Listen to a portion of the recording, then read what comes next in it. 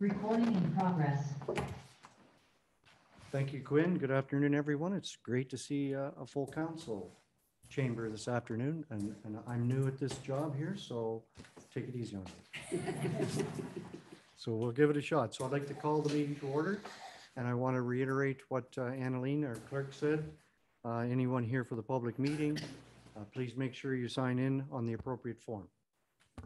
All right, so any disclosure of pecuniary interest this afternoon? Seeing none, we'll move on to the previous minute. Folks, if you want to come in, there might be another chair or two over here. Just come in and find a seat. So we're going to move along as people come and go. So our resolution 2022, moved by Councillor Elliott, seconded by Councillor Gunson, that the minutes of the town of Minto, November 22nd, 22 regular council meetings be approved. All in favor of that? Against? That's carried. So we have a resolution to move council into Committee of Adjustment, moved by Councillor Zimmerman, seconded by Councillor Potnovich, that the town of Minto council convene into Committee of Adjustment. All in favor of that? That's carried. Thank you. So I think we have 5 public meetings today, so we're going to move right into them. I'm going to, first public meeting is MV 2022-14, and it's the CRIDAC on 200 Minto Road. And, so I'm chairman of the meeting, and I'd like to call the meeting to this hearing to order. And I'm going to state that any decision reached by the committee today cannot be used to set a precedent. Each application considered by the committee is dealt with on its own merits, and not 2 applications are exactly the same.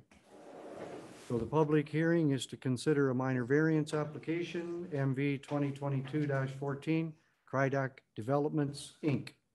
I'm going to ask Clerk McRobb to give us some information.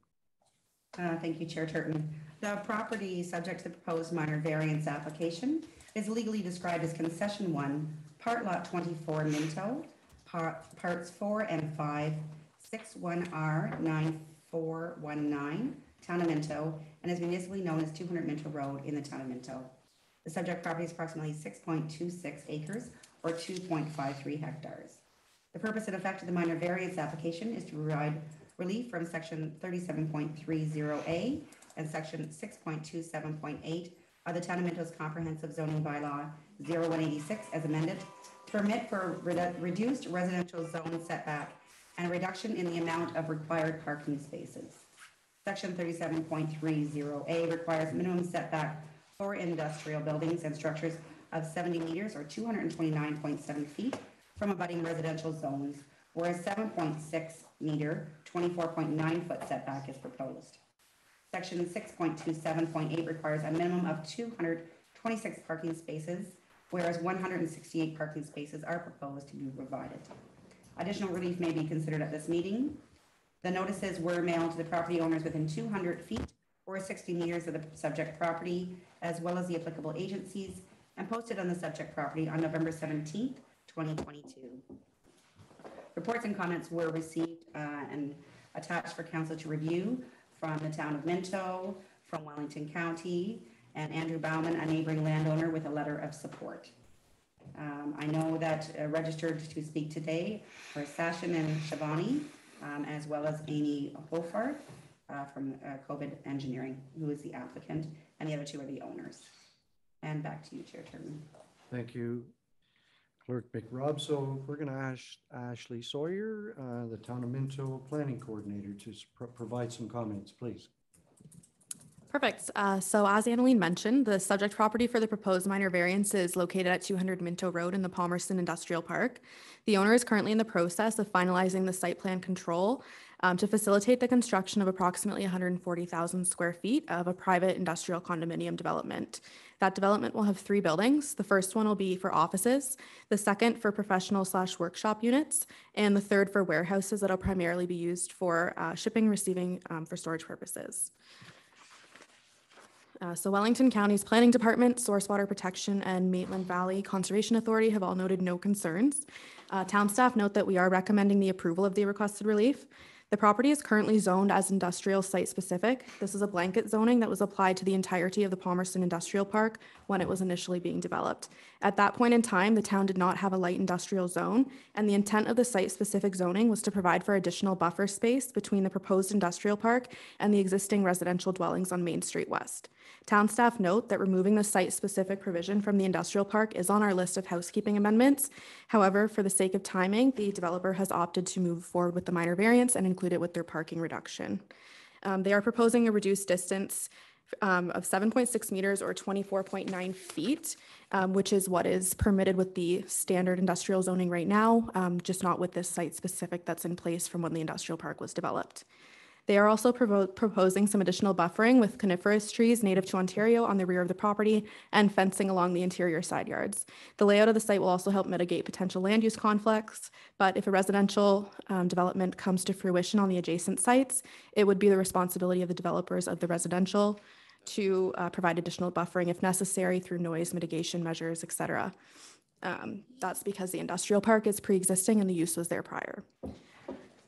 As for parking, town staff are satisfied with a minimum of 168 parking spaces being provided. The applicant and their consultants have indicated that the reduction is required to facilitate a more efficient site layout and functionality for truck movement, including fire trucks, loading docks, overhead door accesses, and visual appeal for landscaping. The applicant is currently in the process of exploring options to provide approximately 20 to 25 more parking spaces, but they have brought forward the minor variance to expedite the development process. So that being said, the 168 is the absolute minimum they would be providing. Because this is a private industrial style condo development and the majority of tenants are still unknown, the parking rates are based on an average condition. The applicant has indicated that with the difference in timings of businesses and the different business types, they believe 168 parking spaces is substantial for their needs. The site plan control process must still be completed. We're coming down home stretch on that. And as Annalene noted, we did have a letter of support from the neighboring property owner. And I'm here if you have any questions, as is the owner and the applicant. Thank you, Ashley. So we are now going to ask the owner or the applicant, Shivani and Sachin Sharami, and the owners, and Amy Hofart. Any step up to the podium, please? Introduce yourself. Hi, this is Sachin Shiromani, and that's Shivani Shiromani. Yep, this is me. We have Amy and Dana on the call. Good afternoon, ladies. Welcome to the meeting. Thank you. So is there anything else that you want to add to other than what Ashley has already commented on? I think that's what we've been discussing with them, and we are exploring the option of increasing the parking spaces wherever we can, about 2025, like Ashley just mentioned. Yeah. So, but we wanted to expedite the matter, and we wanted to proceed with this ahead in the minor variance. So that's why we did not do any changes to the drawings that we have right now. Okay. Thank you. So so we have no registered speakers in favor or against, so we're going to move along to the next one, and that's questions from the committee. Council, questions? Go ahead, Deputy Mayor Anderson. Thank you, Mayor Turton. I'm just wondering about contingency plans for parking, because parking becomes a huge, huge issue, and as you don't know your clientele that are going to be filling the space, you may think that 168 will do. What happens when it doesn't? Well, that's exactly what we're trying to explore and have more parking spaces, about 25. Yes. Now, specifically for building one, it's going to be what we propose to have is healthcare people, the healthcare professionals, which would probably take out, having more and more parking there. So that's exactly where the maximum parking space would be required. The third building is mostly warehouses with very minimal parking just for their trailers that they're going to be loading and unloading.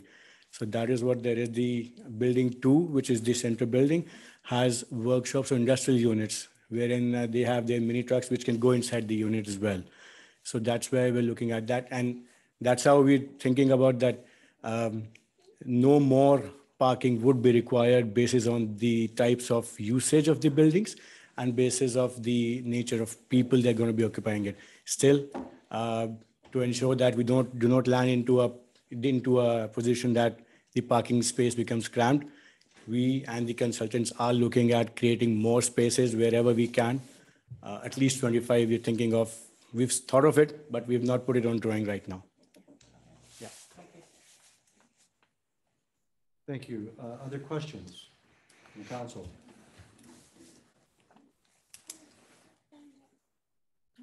Okay, so we've had our rebuttal and response. I'm going to ask, are we, not a lot of questions on this. Are we looking to approve, or I'm going to recommend that we get Annaleen to read the approval document? Thank you, Mayor Turton. So the resolution I am providing must be carried or defeated. The notice of decision of the Committee of Adjustment is to be signed by all members of the Committee of Adjustment in favor of that decision. The motion reads that the Town of Minto Committee of Adjustment approves the application by Credak Developments, Inc. for property legally described as Concession 1, Part Lot 24, Minto, Parts 4 and 5, 61R9419, Town of Minto, municipally known as 200 Minto Road in the Town of Minto, provide relief from Section 37.30A and Section 6.27.8 of the Town of Minto's Comprehensive Zoning Bylaw 01-86 as amended to permit for a reduced residential zone setback of 7.6 meters or 24.9 feet and a minimum of 168 parking spaces. I would just require a mover and a seconder through you, Bridge, or Mayor Turton. Thank you, Councillor Elliott. Can I have a seconder, please? Thank you, Councillor Zimmerman. Any other questions in reference to this motion? Hearing none. All in favor of the motion? Against? That's carried. Thank you. So anyone wishing to receive a copy of the notice of decision and of the Committee of Adjustment in respect to the minor variance application must make a written request to the clerk of the Town of Minto at 5941 Highway 89, Hairston, NOG 1ZO, or you can email Annaleen at thetownofminto.minto.on.ca. And I'm going to officially adjourn this public meeting. So thank you very much and good luck. Thank you so much. So you folks, if you want to stay, you can. If not, you can give your seat up for somebody else of the hallway. It's a nice way to put it.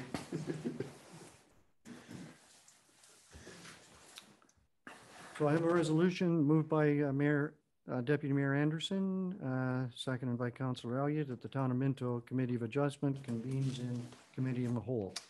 All in favor of that motion? Against? That's carried. Thank you. So we're moving right along. We're going to move into our public meeting number 2. And I will call this hearing to order.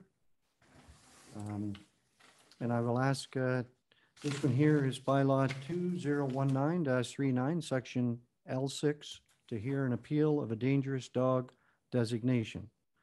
So I will ask our CBO, Terry Kuipers, to officially describe the purpose of the meeting and the decision to the appeal committee. Perfect.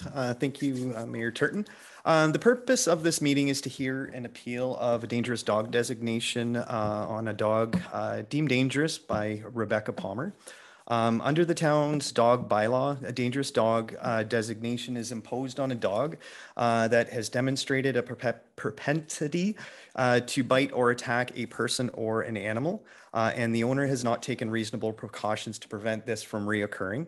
The dangerous dog designation requires a dog owner to keep the dog contained within the owner's dwelling or in another humane shelter intended to prevent unauthorized access to the dog.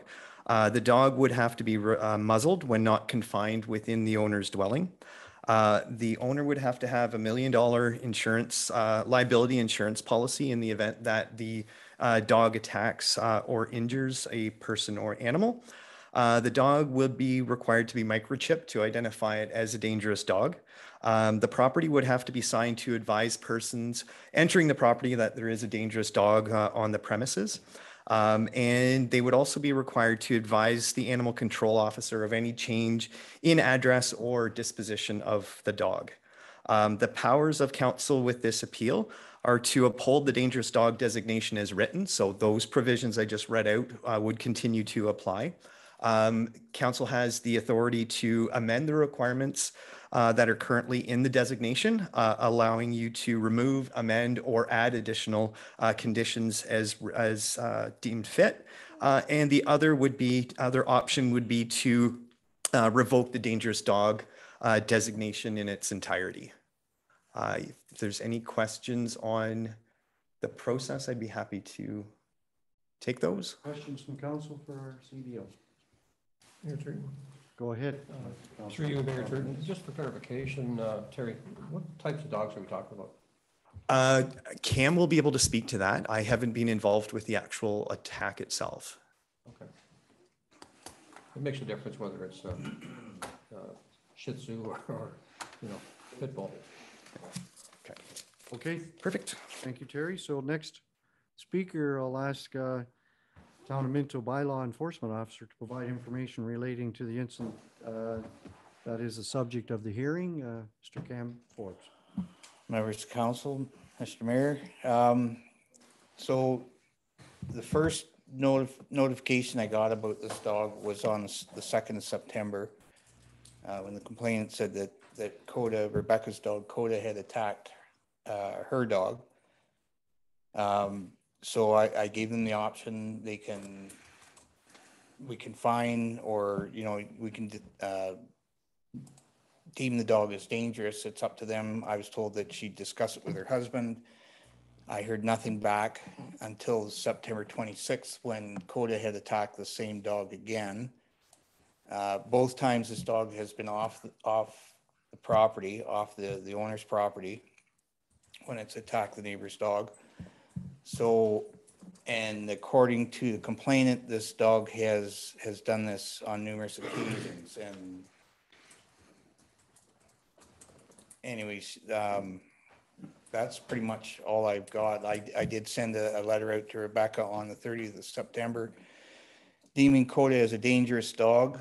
And on the 14th, she came into the town office and wishing to appeal the designation. So that's pretty much all I have on that. Okay, thank you very much. I'm going to ask the participants if there's any questions for the bylaw officer, Mr. Forbes. Rebecca Palmer, are you present? Yes, I am present. Do you want to step up to the mic, please? Sure.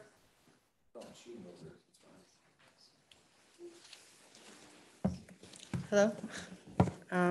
So will you state your name, please? And Rebecca Palmer,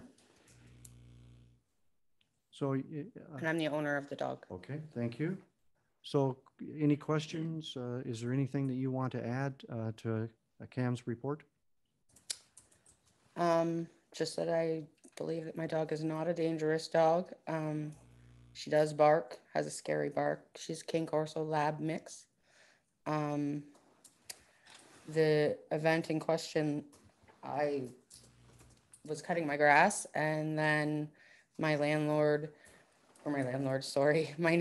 came barging in the yard saying that my dog had attacked their dog on their property. My dog was in the yard when I looked up when she came in. I did not see her leave or witness anything. And I'm not saying she didn't, because like I said, I was cutting my grass and my fence had been broken. Just before that, I had a house fire on August 16th. So part of my fence was destroyed. So I can't, maybe she did go over there. The two dogs have had an issue since they moved in 2 years ago. I asked to see the dog and she said it was inside. I've never, I don't believe the dog was, if there was an altercation, I don't believe the dog was, or my dog was hurt. I don't know. I don't believe my dog is dangerous. There's many people and strangers that are around her often, and she has never ever bit anyone or another dog or anything in the 8 years I've had her. I rescued her 8 years ago. Okay, questions? Any council members have questions for Rebecca? Counselor Dirksen? Thank you, Mayor Turton. Hi, Rebecca. So, I believe it was our bylaw enforcement officer that said that the neighbor said this had happened on several occasions. This is the first I've heard of it, that my dog, like one time, that they said something to me that my dog had went on their property. So you never heard any other time that anything had happened? Once they said that my dog, like, again, since the fire, and like I had built a fence when they moved in, because the dogs did bark at each other. And, but since the fire, there was one other time that she had called me and said that my dog was off the property and was scaring people, which, and that's all. I called her and she came back. I didn't, nothing, to my knowledge, no incident had happened or anything like that. Okay, thank you. Deputy Mayor Anderson, please. Thank you, Mayor Turton. So do you have a way of containing the dog on your property? Well, I'm not even at that property right now. The house was deemed unlivable since the house fire in August. This past August? Yeah. Okay, but So when you did reside there, was there a way to contain the dog? Yes, there was. I had a chain also that I didn't use really, because I fenced in the backyard so that it was enclosed. So when the fence was damaged, you were still living there for a time though? I was living in a tent in the backyard briefly, yes. Okay. And I did try to assemble a bit of a blockade again, but apparently not. So the dog was never on a chain or a leash to control it? Because it's clear that you have to control your dog, Absolutely, I agree. right? A dog can't be running. I agree. The bylaw is clear, you have to protect people, you have to I- protect other animals, the dog is your responsibility. Absolutely, I agree. So the instance where she was out, Twice in 8 years after the fence was broken, yes. And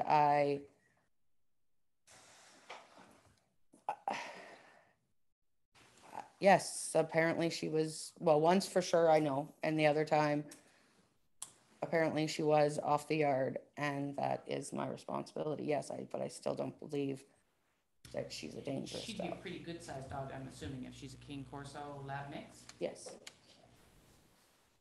Okay, thank you. Counselor Elliott, go ahead.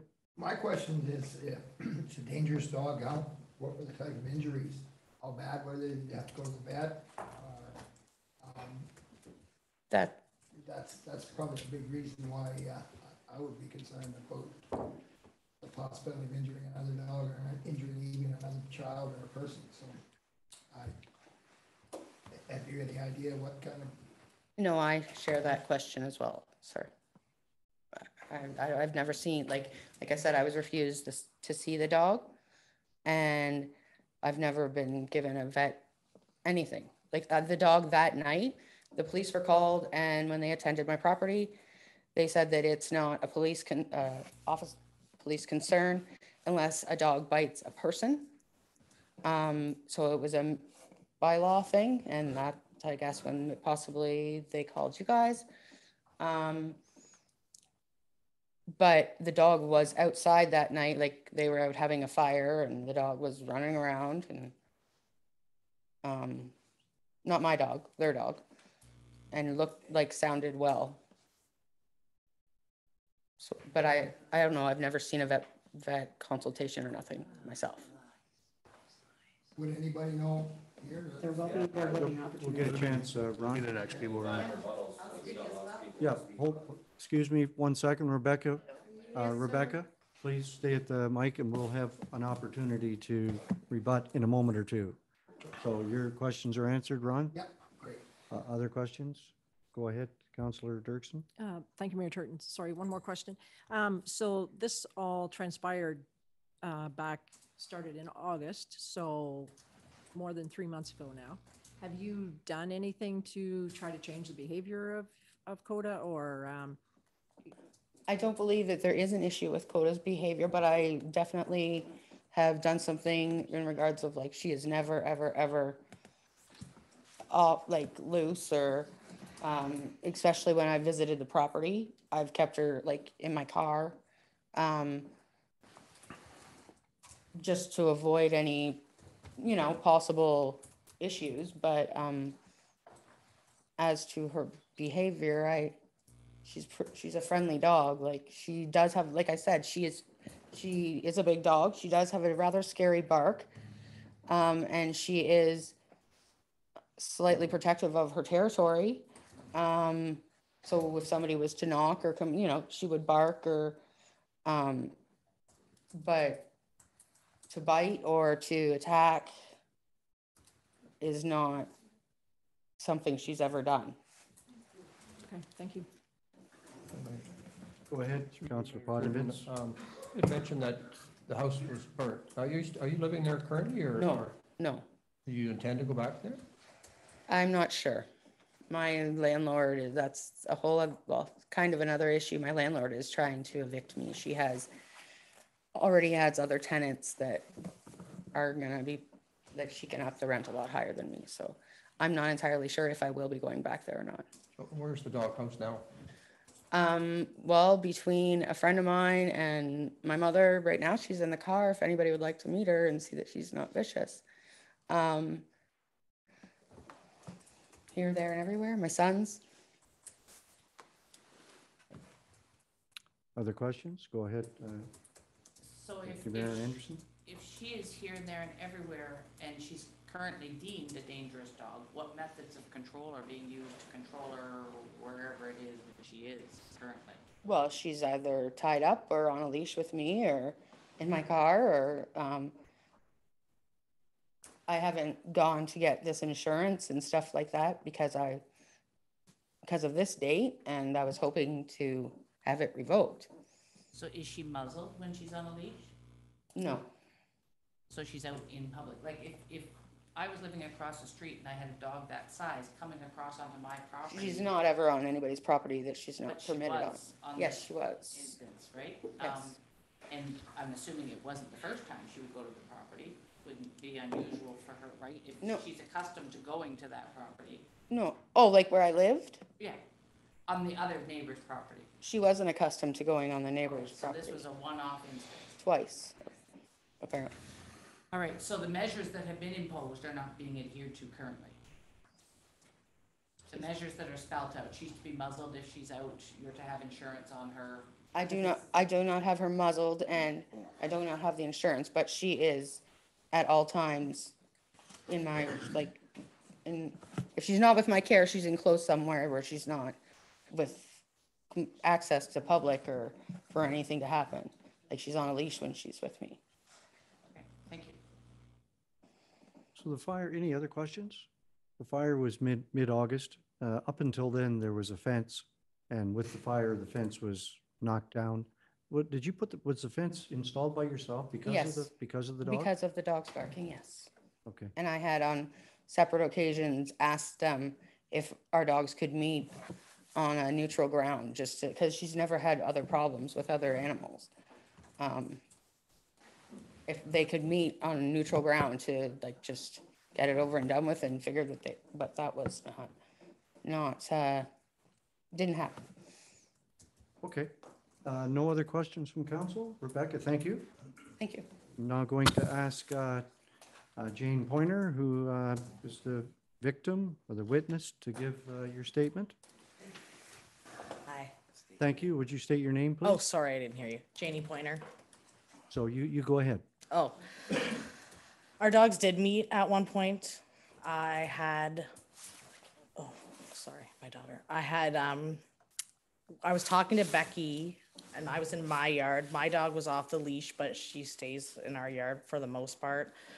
And Coda was on a leash and she said, yeah, they can meet. And my dog went to sniff her and Coda started charging and barking at her immediately. So my dog backed up. I took her in the house.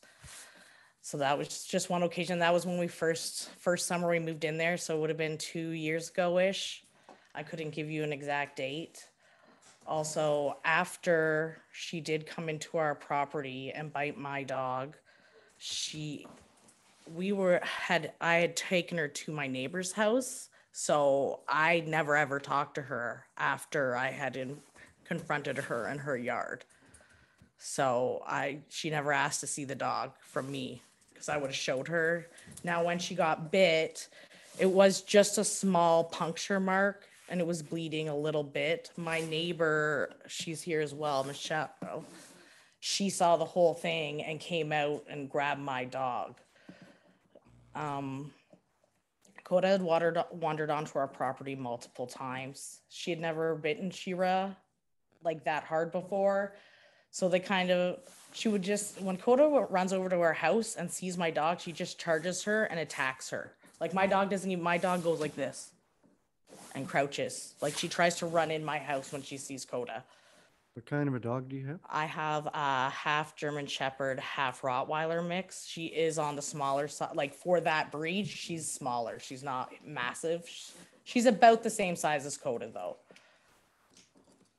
But my dog plays with Michelle's dogs across the street. She plays with my other neighbor, Trevor's dogs, Snow. She's never gotten in a fight with another dog ever.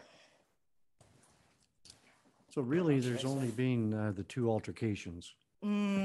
There's been more. There's been other situations where I haven't been there, which my husband will tell you about, because I was at work. But yeah, if sometimes my mother-in-law will be out with my daughter and they'll just see Coda on the street, so they stop. And then when we're calling Becky, like yelling her name to come and get the dog, there's been other times when neighbors have called me being like, Coda's outside, get the kids in the house, get the dogs in the house. Like all the neighbors call each other when she's out. And she's out all the time. And I even offered Becky a leash and she said, I don't need one. She doesn't usually wander out of the yard, but she does. When she had the fence up, it was pretty good. But as soon as that fence came down, it was worse. So when the fence was up, likely Coda was never out? Rarely. So, On occasion, she would come out, I guess, pop out the front door. okay. I mean, that happens. So we never said anything. We understand that the dog will run out the door sometimes and you don't get them. We didn't want to make a big stink about it the first couple times, but it started being continuous. So it's a problem now. And she's biting my dog. Okay. That's nothing further? I don't think so. Okay, so I'm going to ask Rebecca. I'm going to ask the participants if there's any questions for the witness or victim. So Rebecca, you're first on the list. If there's anything that you want to ask, would you please come up to the mic, please? Maybe Jane, you could just allow her to go to the mic. Thank you. I did ask to see her, and you said that she was brought in the house. Did you ever take her to the vets, or was there any injuries to the dog if this did happen? You literally never asked me to see the dog. I don't know why you're saying that. When you were in my yard, I said, oh my gosh, is she okay? Yeah. I tied Dakota up on her chain. Okay. And then I said, like, is she okay? You said she's bleeding from her hip. Yeah. And I said, can I see her? You said she's in the garage. And then you jumped on the lawn tractor to go get Fred at the neighbors. Yeah. So I didn't deny you. I just was getting my husband. And I apologize if I don't remember hearing that at all. I don't remember asking you to say that to me. I'm pretty sure you didn't. Was she ever taken to the vet? She was not. It was just a little pinprick hole, so we didn't feel the need to take her to the vet. And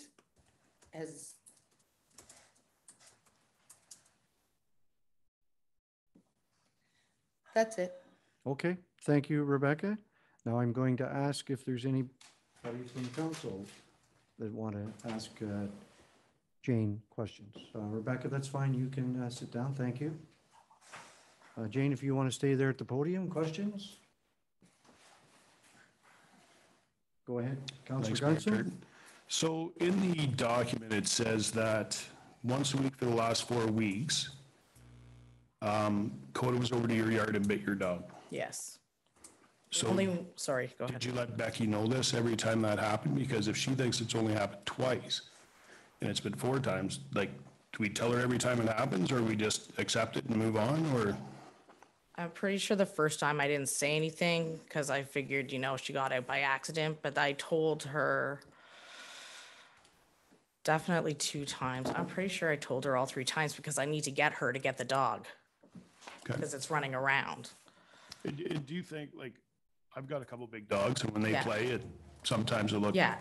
aggressive, Yeah, even though they get along. yeah. sometimes it doesn't look like that, or is it every time it's vicious? No, it's vicious. Like my dog's yelping. Okay. Thank you. Other questions? Deputy Mayor Anderson? Thank you, Mayor Turton. So is your dog controlled or is it running loose on your property? It runs loose on my property, but she doesn't leave the property. She never leaves the property? Not unless like she's playing with the dogs. Like sometimes me and the neighbor's dogs will let them play on the street together. Okay, because in town, dogs are to be kept under control. Like, if the issue is that the neighbor's dog is loose and your dog is loose, perhaps if your dog was on a leash, you would have been able to prevent it. I'm not saying that, I think both of you are the wrong personally, the dogs are to be controlled. There's the potential of a dog harming a child or another dog, and they need to be controlled. Thank you. Thank you. Go ahead, Councillor Potnovitz. Yes, through you, Mayor Turton. Is there any other incidents of Coda attacking any other dogs in the neighborhood? She's gone after my neighbor's dog, who was here. She's gone after, what? Yeah, that's what I said, she's here. Sorry, and then she's gone after my daughter's best friend's dogs. He lives down the road on Brock. He was watching his mother-in-law's dog, and Coda attacked that dog, and then he has another dog, and he kind of got in the middle and got Coda off of the other dog. I also know my neighbor across the street from me, Jordan, who also lives on Brock Street. She had a puppy when she first moved in, and Coda kept coming over, who was always leashed, and Coda came over and kept biting it, and that dog came aggressive, and she got rid of it. And she couldn't come because she has a baby and kids. And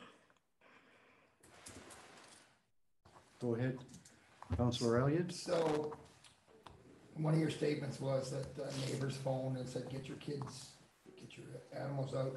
So, has this dog ever attacked or been aggressive with people, or kids, or fear that your other one might get attacked, or what? yeah, she came right up to my daughter one time and was snarling in her face and growling and barking. I wasn't there at the time, so I didn't want to make that statement because I wasn't there. I was at work. But my dog ended up running from the side and kind of pushing Coda out of the way. And this was also on my property. And then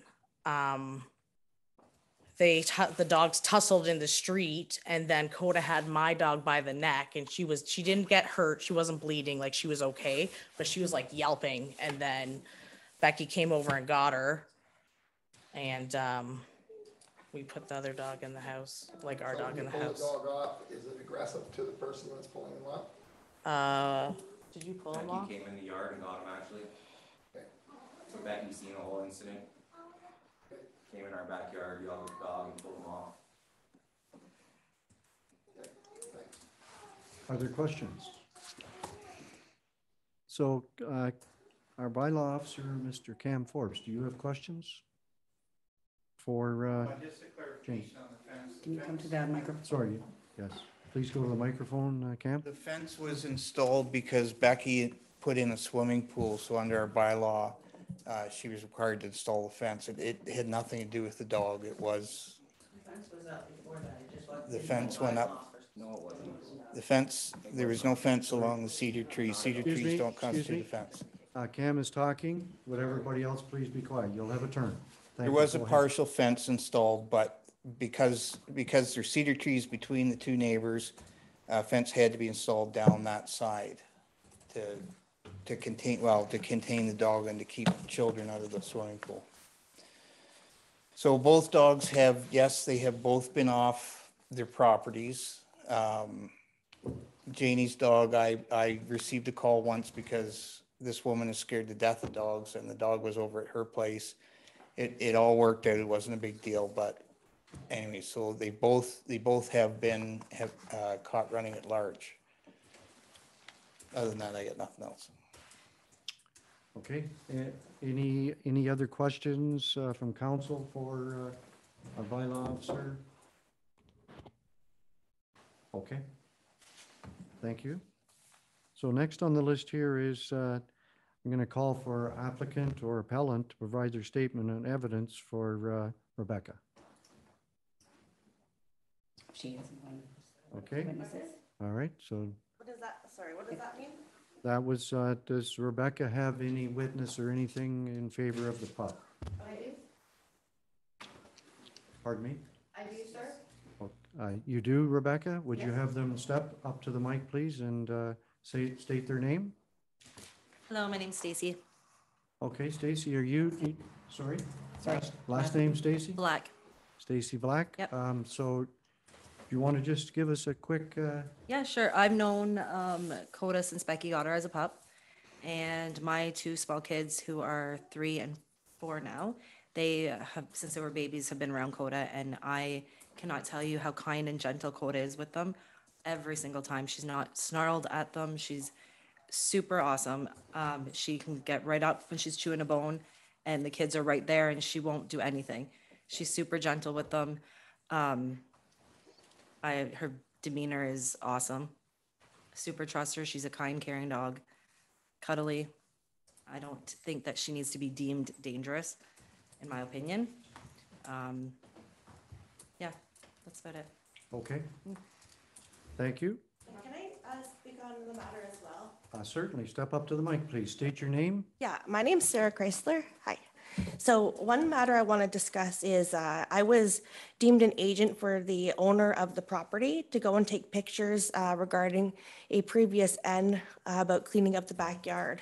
When I got there, the dog Coda was snarling quite vicious at the fence. I actually took some video, which I have on my phone if you need to see. Becky came. She was polite at first, got the dog because there's no way I could get into the backyard.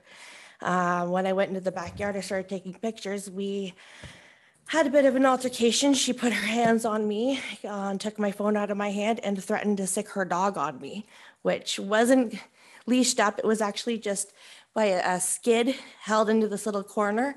And she was quite belligerent. I had to call the police. I have a report number if you need it, as well as I think PAWS, or what I would know as the SPCA. So this was back before the fire. The fire actually was about 2 days after this incident. So, yeah, and when it speaks about the fence, she actually put charred, burned out pieces of skid up in some makeshift, barricade, which would not have protected anybody from this dog. And like when she threatened to sick the dog on me, that dog was snarling, frothing at the mouth, vicious, ready to attack. So I had no choice but to call the police. That's all.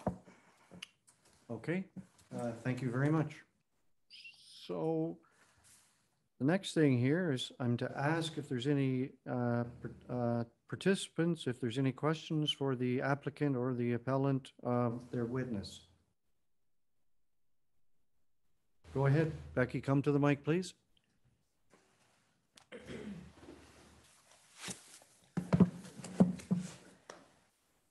My question was for Sarah. This is part of the issue that they are great friends with the people that put in this complaint and have been asked by my landlord to try to do anything to help her evict me. That's not true. On the incident that she is talking about, she did come to my house as supposed agent of the landlord, and said that she couldn't get in the backyard because of my dog. That's when she knocked on my door. She had already tried to go in my backyard where the dog was contained. I did not. I had video. Sarah, please, 1 second. Let Rebecca finish. When she came to my door, I said, okay, give me a second. I brought the dog in the house and then got her to meet me around the gate at the backyard. I did not, it doesn't matter, like that's not what this is regarding, but there was no physical altercation between us. And I did not sick my dog on her, like she said. After the dog came in the house and she was in the backyard, it was true that we had verbal discussions that weren't very pleasant, but my dog was never ever a part of that again. Like that's. Can I speak on that matter? Just 1 second. Rebecca, you finished? Sure. All right, thank you. Would you please sit down and let Sarah come up to the mic? Yeah, I actually have video footage. I did not try to enter that backyard. When I saw that the dog was there snarling, and it's like literally, I have the footage if you want to see it to clarify. She did not put the dog into the house. The dog was barricaded in this little tiny rabbit hole cubby with a skid. She did not sick the dog on me. She threatened to sick out the dog on me. She pushed me with her arm, took my cell phone out of my hand, which I was taking the photos with. And then I'm like, give me my phone, give me my phone. And she's like, get off my property. So I was extremely like, I'm a property manager. That's what I do. I've been one for several years. I'm not great friends with Fred or Janie. I've just met them actually. And when they mentioned about another resident and another little girl, that's my niece. She was almost attacked with Coral by Coda. This is not the first time. This is several times. This is ridiculous. So yeah, I had to call the police. I have my professional hat on. We weren't exchanging nasties. She was the only one acting belligerent and out of tune. I have video, I took pictures, I had no choice but to call the police because I was acting as an agent, as a property manager for this property, which that as of July, that was my hat for this property. So, I mean, I take this very seriously. Okay, Sarah, thank you very much. So I'm now going to ask sorry, pardon me, Ed. Go ahead, Councilor Panovitz. Yes, was there any charges laid? They actually spoke with me. They said that had the dog, they actually went and spoke with her. I have the police report. They warned her that if the dog would have actually attacked me, it would have been a criminal charge. They said that if there's another incident, we are going to have to report this with what I thought was the SPCA, but I guess it's something called PAWS. And then also a dangerous dog hearing, which we have today. So these are all matters like steps that we discussed because I actually wanted to have her charged because she put her hands on me, took my property, and then threatened a dog against me, which I do not doubt for 1 second that the dog would have attacked. And she has been known to threaten to sick the dog on many people. Okay, other questions? Okay, thank you. So I'm going to ask our bylaw officer, Forbes, for the next statement.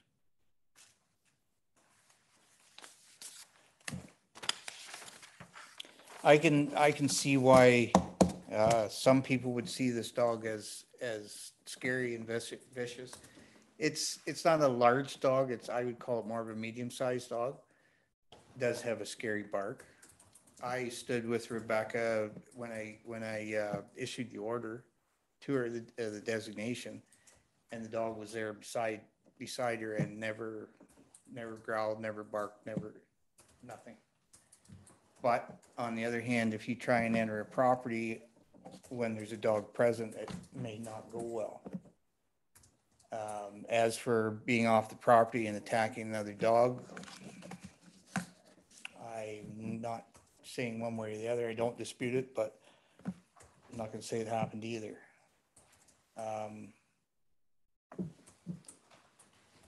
I'm not sure we need to put all the measures in place, but I think some of them, the dog obviously does have a propensity to attack other animals. I haven't heard any complaints about it attacking people. I think that would be a whole different discussion here today if it had. So, I don't know. I absolutely agree.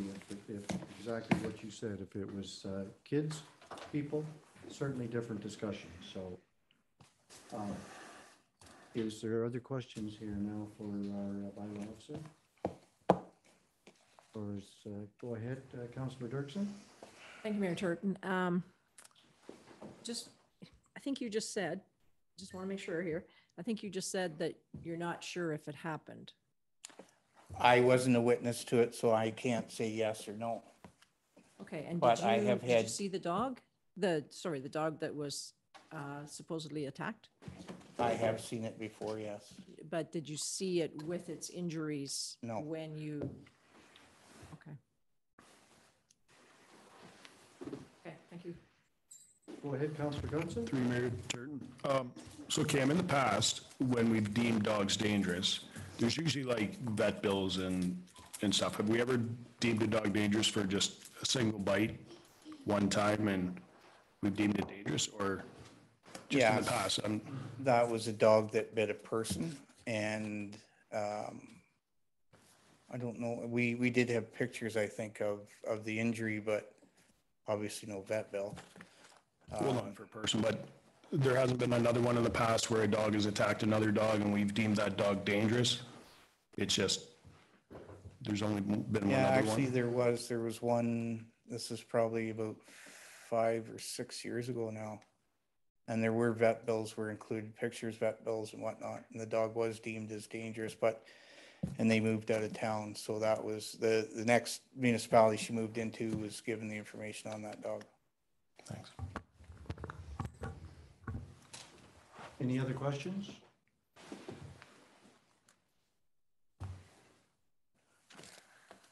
Okay. Go ahead, Deputy Mayor Anderson. So just to be clear for everybody here, when we say the dogs have to be under control, what is your expectation? It sounds like the neighbors are letting their dogs run loose as well, with the premise that they'll stay on their own property.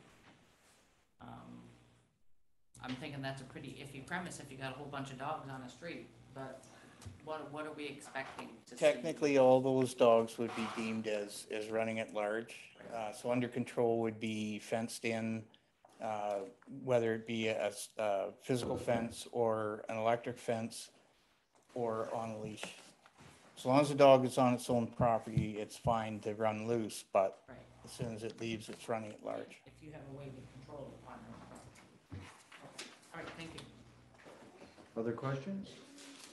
So, Cam, basically what you said is you were not a witness to the dog running across the road onto the other person's property, but I mean, you likely weren't a witness the day the last dog that was deemed dangerous had bit the person, other than the vet bills and a few other things. Kind of, because it was right across the street from the fire hall, and I Okay. forget we were doing that day.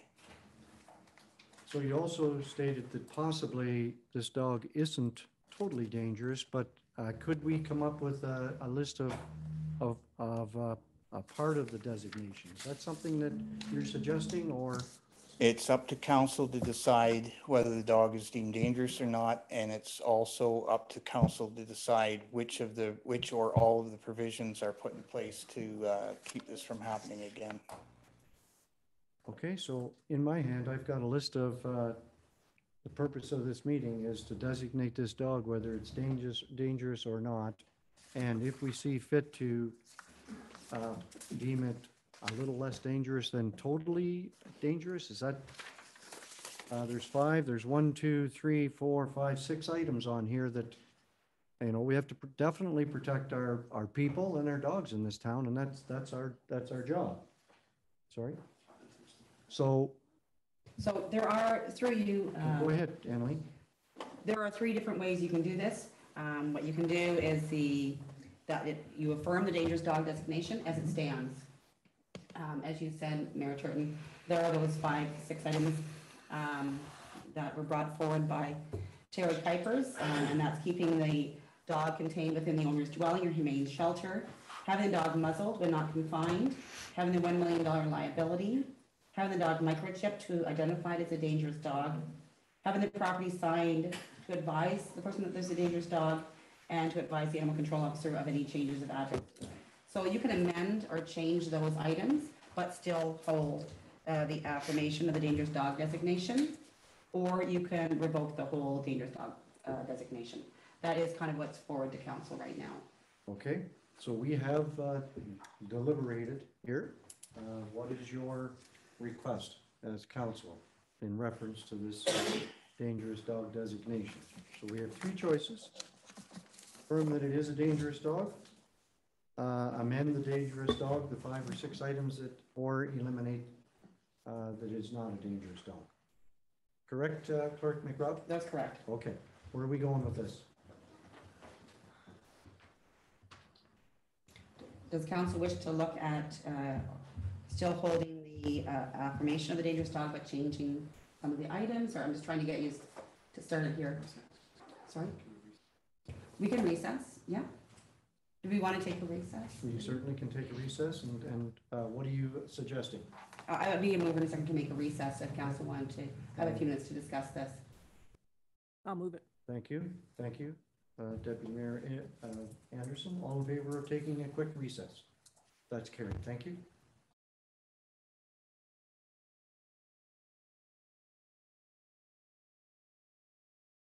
Into open council, so I'd like a motion, mover and a seconder to move back into open council. Deputy Mayor Anderson, Councillor Zimmerman, all in favor? That's carried, thank you. So we've had quite a discussion, and I'm going to ask our clerk to read our result. Thank you. We will have a mover and a seconder after I read this out. The council of the town of Minto affirm the dangerous dog designation for Appellant Rebecca Palmer. I thought that the order be amended to remove the requirement for $1 million liability policy in the event of any damage or injury caused by the dog, and the removal of the dog microchipping to identify it as a dangerous dog. All other orders would stand. Okay, so can I have a mover and a seconder, please, for that? Thank you. Councillor Elliott, Councillor Gunson. I have a question for Rebecca. Is the dog microchipped presently? No, sir. Okay, thank you. Any other questions? Just let me read my notes here for a second. Okay, all in favor of the motion? Against? That's carried unanimously. Thank you very much, and I appreciate you guys, all you folks here today, respecting each other. That was an excellent meeting, so thank you, and I'm going to adjourn this hearing. Thank you. Thank you very much. Anybody want to give up your chair? Is there other folks in the hallway? Okay. And we had this problem for a long time. Okay, so we're going to move right into our third public meeting. Matthew, would you mind just closing that door? Thank you. Yeah, will you close that door if you don't mind? All right, we're going to continue on into the engineering report section, the 78 Drainage Act, municipal drain number 102. I'm going to chair this public meeting, and I'm going to ask Clerk McRobb to outline the purpose of the meeting. So go ahead. Thank you. The purpose of this meeting is to consider the engineering report prepared by R.J. Burnside and Associate Limited, dated October 20th, 2022, for drain number 102. Notices of the meeting were sent to 10 landowners along with copies of the report were circulated to town staff, Ministry of Agricultural, Food and Rural Affairs, Maitland Valley Conservation Authority, Department of Fisheries and Oceans, and the Ministry of Environment, Conservation and Parks. I can advise that I did not have any speakers registered, although we did receive a letter from Antonio Andretti. He is not able to be here. I can read his letter out. It was not attached. It's that he feels that charges for the Minto Drain 102 are excessive for an outlet that I have already paid for once. It doesn't add any benefit for my land, which is mostly bush draining in there. And I believe that may be something that would come forward at the court of revision. Thank you, Clerk McRobb. I'd like to ask Mr. Greg Manscaville from the R.J. Burnside to give his summary of his report. Welcome, Greg. I don't know when the last time you were in this council chambers, but you're always welcome, so go ahead. Thank you very much. It's very good to be back. I think it's been a couple of years now. Yeah. Okay, thank you, Mayor Turton, members of council, staff. I'd like to start tonight with a couple of introductions. I'm Greg Nanscaville. A lot of you know me, perhaps some of the new folks don't. And we have Trevor Kipfer, professional engineer with R.J. Burnside. And we have Edison or Eddie Peel, an engineer in training, also with R.J. Burnside. And these guys have put a lot of work into preparing this report. Today I'll be presenting the Minto Drain 102 Improvement Report on behalf of R.J. Burnside and Associates for your consideration. I trust you've all had a chance and received a copy of this report, and hopefully have had a chance to review it somewhat. And in the idea of keeping time kind of on track. My overview will be very brief. If you have any questions, please feel free to answer them, or please feel free to ask them. And if I haven't got the answer, maybe one of these two do. RJ Burnside was appointed by Minto Council to prepare a drainage report under Section 78 of the Drainage Act for repairs and improvements to Drain 102. Drain 102 was originally constructed under a report prepared by J.R. Spreat and Associates. That was in 1987. This drainage system services, if you turn to Appendix H, there's a plan view, which will show you the watershed area and the lots that it serves. And it serves parts of lots 40 and 41 in concession 5, parts of lots 40 to 42 in concession 6, parts of lots 39 to 41 in concession 7, and part of lot 40 in concession 8, all within the town of Minto. And this is very near the border with Howick Township. The revised watershed in this report is approximately 216 hectares, which is roughly 533 acres. We had an on-site meeting that was held March 11th, 2022, and it was held here in Harriston in the old railway station. A hydrologic and hydraulic model was created using SwimHymo for this system to determine the peak flows for different storms, different return events. And for this one, we actually got the peak flows for the watershed for the 2, 5, 10, 25, 50, and 100-year storm events. A closed-circuit television system, or camera, investigation was done on the tile portion of the drain, and the condition was found to be generally a fair condition of the tile.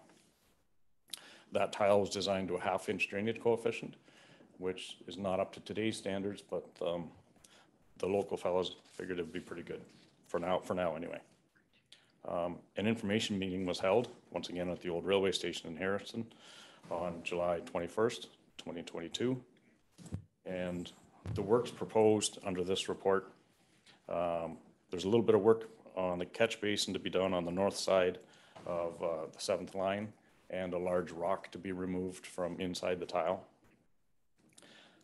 279 meters, or about 915 feet of open channel cleanout, approximately 375 meters or 1,230 feet of open ditch deepening and widening. The replacement of a 1,600 millimeter, or basically a 5-foot culvert with a 1,800 millimeter diameter or 6-foot culvert on Bride Road to be replaced. Allowances have been provided. If you look at Appendix A in the report,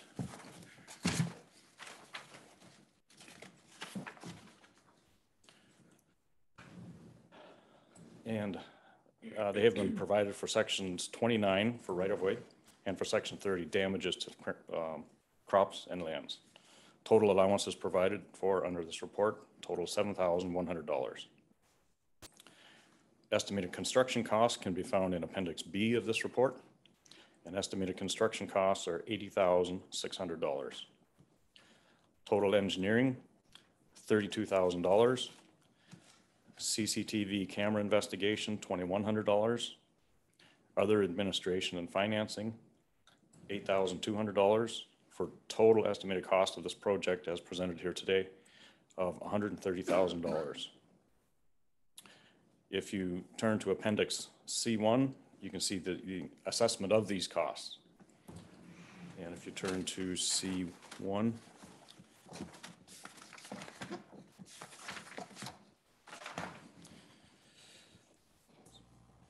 you'll see municipal lands have been assessed $18,010. Privately owned agricultural lands have been assessed $70,110. Privately owned non-agricultural lands, $730. Special assessments on Bride Line, $34,150.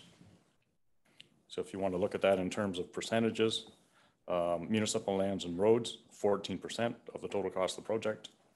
Privately owned agricultural lands, 59% of the total project.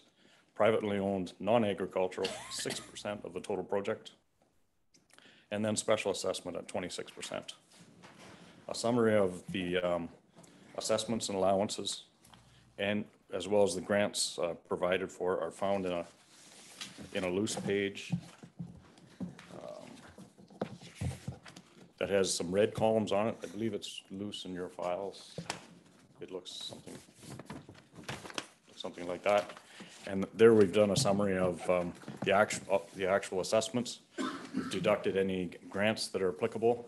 We've deducted any allowances were provided, and provided a net column, or basically an out-of-pocket cost column for the individual properties being assessed. So now if there are any questions, I'd be happy to try to answer them, but if I can't, probably Trevor or Eddie can. Questions from council? Councillor Dirksen. Thank you, Mayor Turton. So I have a couple questions. The first one is maybe tongue in cheek, but why are on-site meetings not held on-site anymore? Through you, Mr. Mayor. In the Drainage Act, that is actually a term that actually refers to certain actions that should take place at that meeting. And just in the light of COVID and some basic actual personal experiences, I find it's not always safest to have, people congregated at the side of a road having a meeting, kind of like an auction sale. We have had incidents happen, and then with COVID, we found, maybe we don't have to get together and stand there. We can go indoors where there's no wind blowing around and that type of thing. So that's why. Okay, perfect. And you'd mentioned, well, there was a picture in this vast document somewhere of a rock stuck in a tile. How does that happen? Would that be something like, did that take a human to make that happen, or? I'm not going to say that, but. Or, well, would it take quite a rush of water to make that happen? Well, there's a grate on that catch basin that rock won't fit through. So I'm not saying that. Okay, that answers the question. Thank you. Okay. So you can make some assumptions. Any other questions? So Greg, the two meetings, March 11th and the one in August, I believe, were very productive meetings. No serious issues on this drainage system? That's correct. Yep. Okay. This actually started as a little bit bigger project, and now it's been split into two, but we'll get to part two maybe after Christmas. Maybe? After Christmas. Okay. Not today? Not today. Okay. So sorry, Councillor Dirksen, you have another question? So I did receive some phone calls on this, and I think maybe even received a letter on it. I'm not sure. And I think maybe there were some other conversations with other councillors. Were all of those concerns addressed and resolved to your understanding? I believe so for this part of the project. For this, yeah, at Right. this spot. Okay. Thank you. So through you, Chair Turton, I do see that there are people at the back that may be here for the meeting. I'm unsure if they wish to speak as well. Okay. So the next line here. So Greg, you're finished. Did you take a break? You'll take questions in a moment. Yep. Any speakers registered to participate and wishing to provide information that might influence the council's decision on the matter? And there's been nobody registered, but we'll give anybody that wants to take a moment and speak right now. Any questions for Greg? Okay, hearing none then, we go to the next line here. Questions from council. I think that's already finished. Okay, so I'm going to state that the council must decide whether or not to proceed with the project by provisionally adopting the engineer's report by bylaw or referring the report back to the engineer for modifications. There is no right to appeal assessments or other aspects of the engineer's report at this meeting. These appeal rights will be made available later in the procedure. So I'm going to ask Clerk McRobb to note the bylaw and present it in open council. That's correct. There will be a bylaw. If that's what council wishes. Okay? That's the route we're going, then we'll look at the bylaw later. Okay? So if there's no other questions, I'm going to officially adjourn the meeting. considering that the engineers report drain 102. So thank you very much, Greg. Thank you. Thank you, other gentlemen, for coming this afternoon. And anybody pertaining to drain 102, thank you for coming. I'm sorry it took so long. That's 1 hour and 21 minutes. You could have been. Never get it back. So, saying all that, we're moving right along. We're into the next public meeting, and we thank you, gentlemen, for your patience today. So this is ZBA 2022-06, 9810 Baseline Road. I'm going to act as chairman of this public meeting, and I'm going to ask Clerk McRobb. Sorry, first thing, I want to make sure everybody's signed in, and I'm going to state the following. If a person or public body does not make an oral submission at a public meeting or make written submissions to the town of Minto before the bylaw is passed, the person or public body is not entitled to appeal the decision of the town of Minto to the Ontario Land Tribunal, and the person or public body may not be added as a party to the hearing of the appeal before the tribunal unless, in the opinion of the board, there are reasonable grounds to do so. So I'm going to ask Clerk McRobb to state the municipal address and the legal description. Thank you, Mayor Turton. The property subject to the proposed amendment is located on Part Lot 12 and Part Lot 13, Concession 17, with a municipal address of 9810 Baseline Road in the town of Minto. The subject property is approximately 39.7 hectare or 98 acres in size. The purpose and effect of the proposed amendment is to rezone a portion of the subject lands to permit a church and cemetery and address minimum distance separation 1, MDS 1 setbacks from the existing livestock operations on the subject lands. The property is currently zoned agriculture. Additional relief may be considered at this meeting. The notices were mailed to the property owners within 400 feet or 120 meters of the subject property, as well as the applicable agencies, and posted on the subject property on November 14th, 2022. Reports and comments have been received and were attached for council's review, which is from the Wellington County Planners, the Town of Minto Planning Coordinator, Saugeen Conservation Authority, and that is all I have. And we do have people that are coming on for this meeting. So next step here is to ask our county planner, Matthew Dawu, to provide comments regarding the proposed amendment to the comprehensive zoning bylaw number 08186. Perfect, thank you, and through you, Chair. Before you today is a zoning bylaw amendment seeking to rezone a portion of subject lands from agricultural to agricultural site specific. The applicant is seeking the aforementioned amendment to facilitate the construction of a new rural church and cemetery on the subject lands. Planning staff note that the subject lands are designated as secondary agricultural in the county official plan. And section 6.4.9 of the plan permits community services facilities, and this includes churches and cemeteries for local communities which rely on horse-drawn vehicles as their sole means of transportation. Lastly, planning staff note that the proposed new use does not meet MDS requirements to the existing barns on 9810 Baseline Road, which are the applicant's barns. The bylaw has been prepared for council's consideration this evening, which would address the MDS issue and limit the use to only a rural church and cemetery. And with that said, planning staff are satisfied with the application and are supportive of the rezoning, and I welcome any questions. So Matthew, thank you. What we'll do is come to the questions in a moment. I'm going to ask Ashley Sawyer, Town of Minto's Planning Coordinator, to give some comments. Perfect. Thank you, Mayor Turton. So just to add on there, we did receive comments from Saugeen Valley Conservation Authority that they have no concerns with the proposal. It's consistent with the provincial policy statement, and local planning policy has been applied as well. Town of Minto staff, we are in support of the application, as we are also of the opinion that it's consistent with the County of Wellington's official plan and applicable policies. Our Public Works Department did provide some comments. So the applicants will be required to obtain an entrance permit from our roads and drainage manager. That's a separate process from a zoning bylaw amendment, but it is still required. Access from given road is what is proposed and preferable. And town staff are satisfied that a suitable driveway location can be determined. We're not necessarily in favor of the 160-foot driveway shown on the site sketch, but we are satisfied that we can come up with a solution that works for everyone. The driveways may require culverts, which would be required to be built to the town's servicing and design standards. Additionally, the site development and grading needs to maintain a roadside ditch. And as I mentioned, this will be addressed separately from the zoning, but we did want to provide comments, and we have spoke to Alvin already, so he is aware.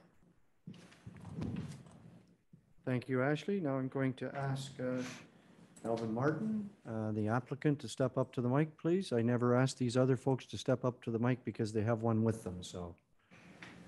Alvin, welcome to the meeting today. Martin is my name. Thank you, Turton. And I think I'm satisfied with the statements that were made for the application. And I'd like to thank everybody here for what you are doing for the town. So further, I don't think I have a lot to say. Okay, fine. Thank you. So what we'll do now is we'll have questions from council. If you don't mind staying there, Alvin, in case there's a question for you. Go ahead, Councillor Elliott. Thanks, Mayor Turton. My question is about the MDS. Right now, we haven't got a problem because they're all quite close to the MDS are the people here. But what happens if the properties change ownership and a new person comes in? They challenge that MDS? Matthew, you want to take that on? Thank Sure, you. Yeah, so through you, Chair, in the bylaw, it's directly written that any NDS conflicts with the proposed use is essentially null and void. It's direct, yeah. Thanks. Other questions? Councillor Dirksen. Thank you, Mayor Turton. Will this property be severed, or will it just continue to be the full property? Yes, we are working to do a severance. Okay, Or I think that's on the application. thank you. Councillor Potnowitz. It's through Mayor Turton. Is there any consideration to put a school on this property as well, or just the church and the cemetery? Just the church and the cemetery is correct, yes. And I guess question for a building, is there site plan control applicable here? At this moment, yes, but we're looking at amending the site plan to eliminate some rural needs. Other questions? Okay. Seeing none, then I'm going to ask if Quinn would turn on the Zoom to one of the neighbors, Carrie Wedham. She's a neighboring landowner. And I'm not sure whether. I think that's her up in the corner. Okay. Yes, I'm here. There we go. Okay, Carrie, welcome to the meeting today. Thank you. Can you see, you can see what's going on here, the people and everything? Yes, I can. Okay, then you're on, Carrie, go ahead. Okay. In the beginning, when we started this, a couple gentlemen came to my door and asked me if I had a problem with them building a small church on the hill at the end of the property, not on the farthest end of the property, not like it was on Gibbon Road, not the end near Baseline Road. Two gentlemen came anyways and asked me if I would have a problem with them building a small church. And I said, no, I wouldn't. Then they came back about a month later and asked me if I had any problem with them building a church down there, a small church off a Baseline and Gibbon Road, like that corner. And at the time, I thought it was going to be a small church, so I said no. When they came, nobody mentioned a cemetery at all. And so I never thought anything more of it until I got the letter.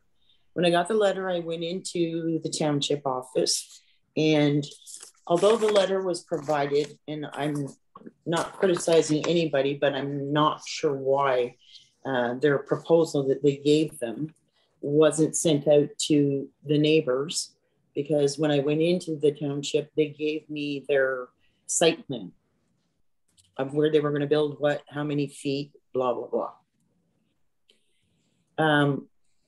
In having said that, the site plan allows for a 160-foot driveway, which I just built a new home, and it goes from one end of my property to quite a few feet past the end of my property. And I have a 3-acre property across the road, which I just built a new house on. And it was then that I kind of realized that there was, well, it was in the letter, but then I realized where they were building, or their site plan for the building property for the cemetery.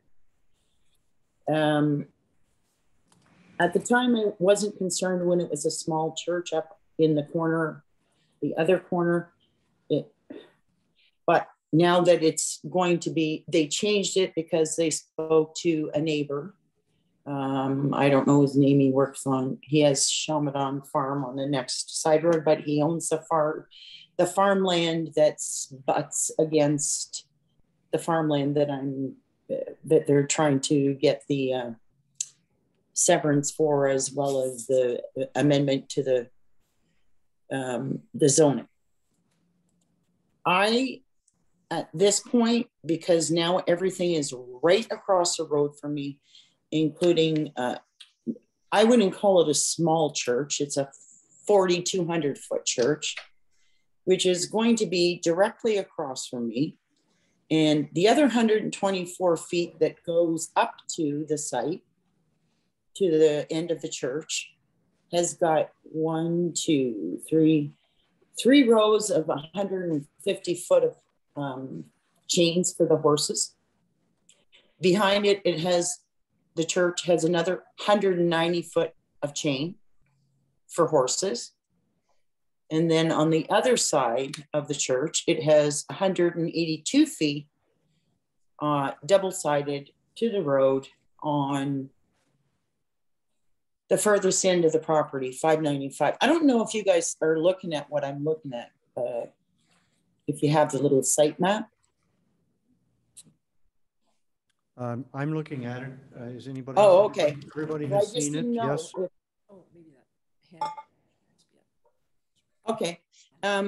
Anyway, so now I have many concerns because I have a dug well and I just built a new home, and for sure it's going to affect my water with the amount of horses and stuff that's going in there and the amount of horse excrement, as well as many other factors. As soon as they kind of disturb the land, because I have a dug well, it definitely is going to affect my water.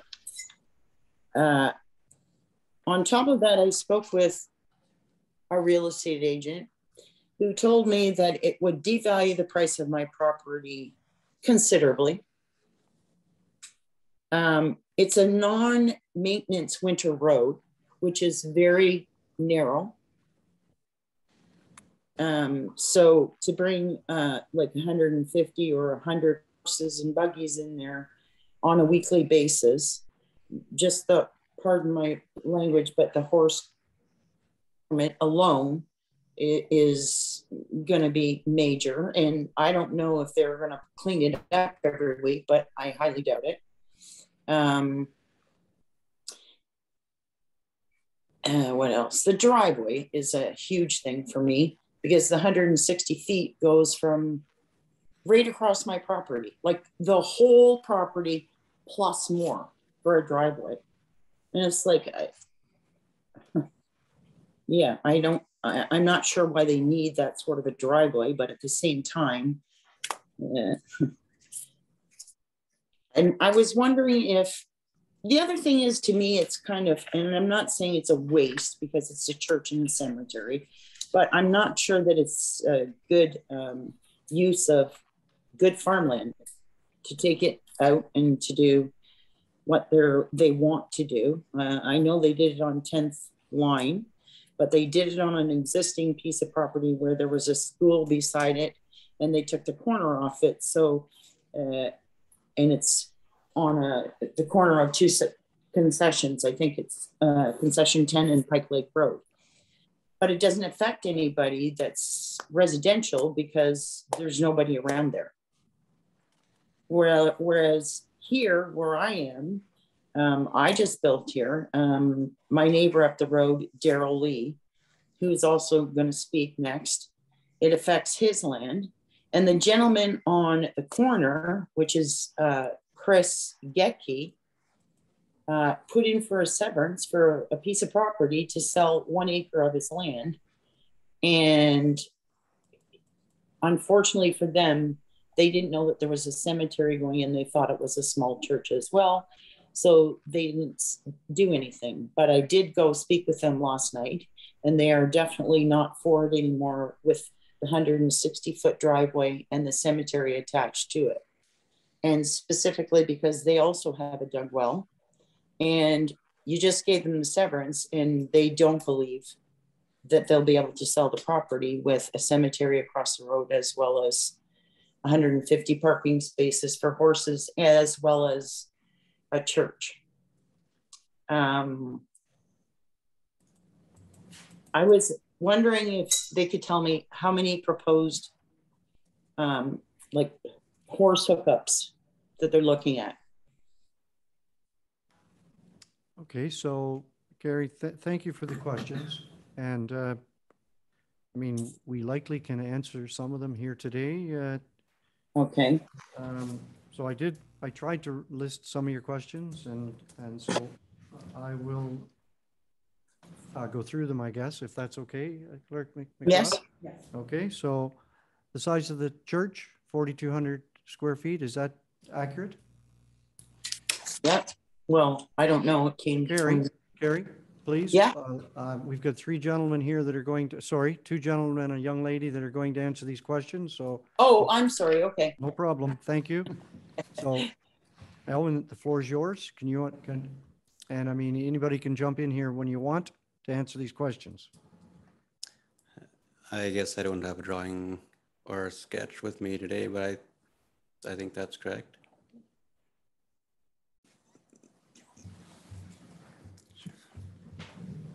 So I can certainly address some of the questions if Okay. you'd like me to now, or if you'd like Daryl did to you- speak first, then that's Did you write the questions down? most of them, yes. So, okay, so then that'd be perfect. Do you want Yeah. to take the floor then? Go ahead. Yeah, so in terms of the site Gary, sketch. can you hear Ashley? Yes. Okay, thank you. So in terms of the site sketch not being included in the notice, it does state on the notice that it's available for your inspection at the town office. And so that's where it was provided. The driveway location, as I mentioned, we're preferable that it's off Given Road. That's a separate process. This is just a site sketch to illustrate the proposal, but they still will have to obtain an entrance permit from our roads and drainage manager. And like I said, I'm not going to say we're 110% against 160 foot, but right now that's not the direction we're going.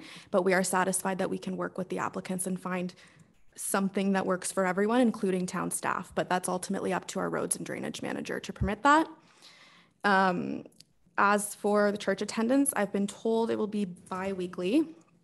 And then in terms of policy, it does meet that, being it is a secondary agricultural zone as well. This would also be permitted, I believe, in prime agricultural. And it's in the official plan and provincial policy as well. So we act in accordance with the policies that we have to. In terms of water quality, I'll let Terry touch on that. Perfect. So in terms of water quality from the horses that will be housed there temporarily, it won't impact any of the local wells in that area. If you think about it, it would be probably less amount of nutrients being generated or placed there than if the cultivated field manure was applied to it. So the other thing with respect to the cemetery impacting water quality, I have never heard of that being the case. There is no setback in the building code, or I don't believe in the EPA for the distance from a well to a cemetery. Prime example, we have a town well that's drilled within our own cemetery. So I haven't heard that would cause an issue. And I think that was all. Okay. Sorry, the other thing I did want to mention, as Carrie did say, it is a very narrow road. The original road allowance there is only 33 feet wide, so it's like the asphalted width of a normal street. Yeah. The preference from a safety perspective to have the church located at the corner of Baseline and Given is preferred. Otherwise, they're going to have to be traveling further up Given Road, which is really narrow. The road is maintained in the wintertime. They do turn around, I believe, in your driveway, Ryan. So it is a winter maintained road. And that is all I wanted to clarify. One other question that I had was the manure cleanup. Is that an issue or? No, it's just naturally Yeah. composted or whatever. It is not cleaned up. And I don't know when this fits in, but that's one question we had when we got notice of more people being here. And we apologize for not mentioning the cemetery. It was not intentional. It was not our intent to mislead someone. I think we just more like in our settings are so used to having a church and cemetery, we didn't think to mention it, so we apologize for that. Go ahead, Councillor Potnowitz. Yeah, for you, Mayor Turton. Is this the only site that you've looked at, or have there been other suitable sites that would not affect neighbors as much looked at, or? There have been a few spots. There's no other spot that we applied, like did an application for. But the inspector, Dave Wilson, and Road Superintendent Mike McIsaac were out a few different times, I guess, which was up at the woodlot, which is just on the other end of the property, back at the bush on Given Road. And we were also on the 16th line, which would be at the very opposite end of this farm property. And their preference was to not have it there because with the road has quite a slope coming down from the east side. So I guess those were kind of the three we were looking at in Minto, all within that or on that farm property. It would have been three different. Okay, Ed, does that satisfy you? Other questions? Tie-ups for the horses, I think.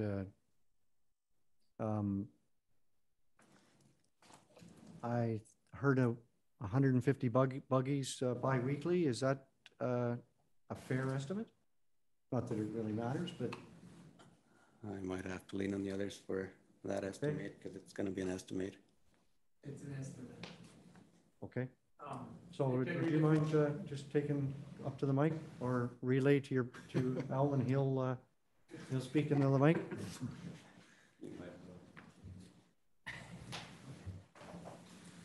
Thank you. Hi, and thanks everybody for giving us the opportunity. So my name is Mervyn Weber, and we're just all kind of, as one group here proposing this. And I agree 100% with what Elvin had said about the cemetery part did get missed. And we do apologize for that. I think we're all on the same page there. As far as horse tie-ups, that could vary tremendously from one week to the next. We don't necessarily have invitations coming to the church specifically. It's a free for, or like it'll vary for 1 week to the next.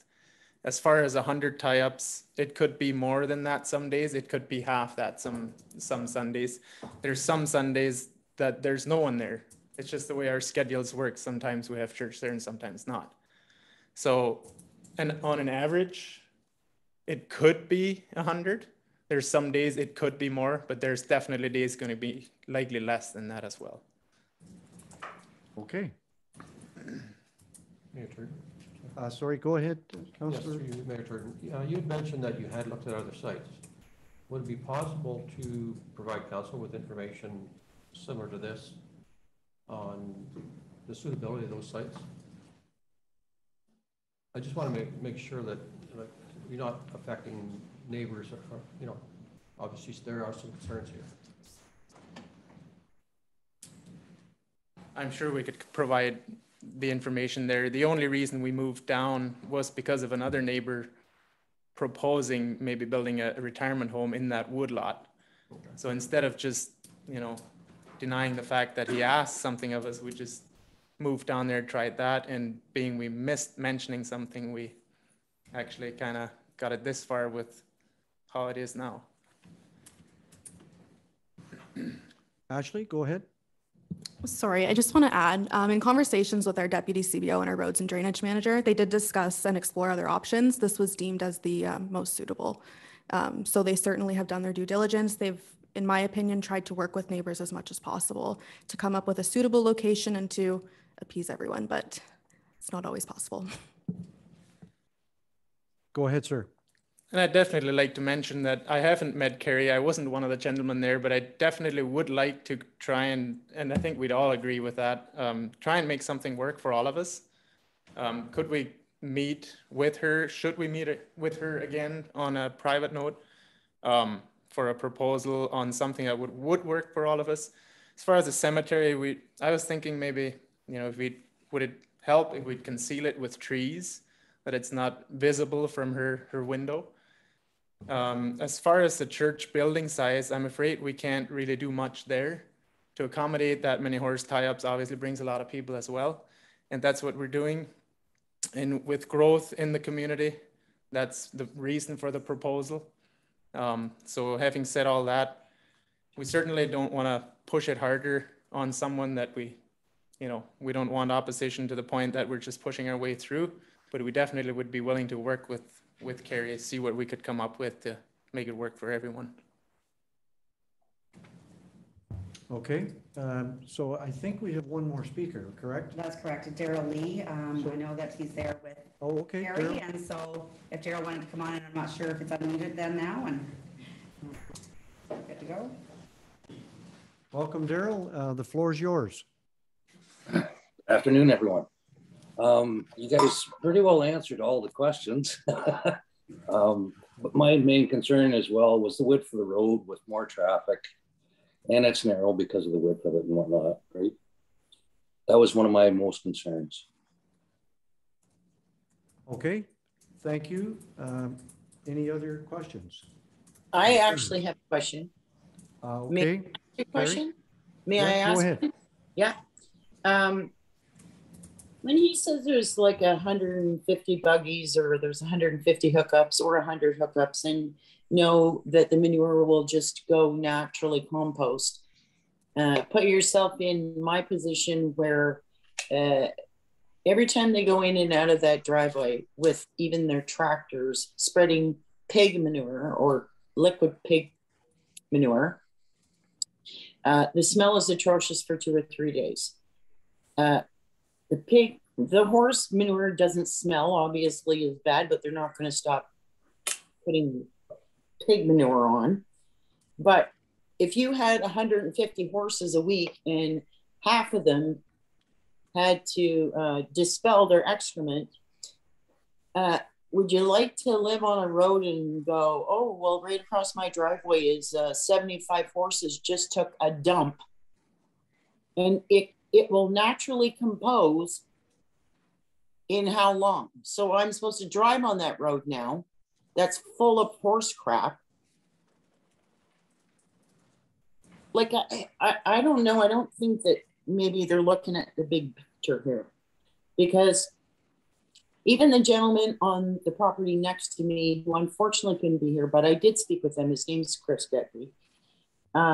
He feels his property will never sell now.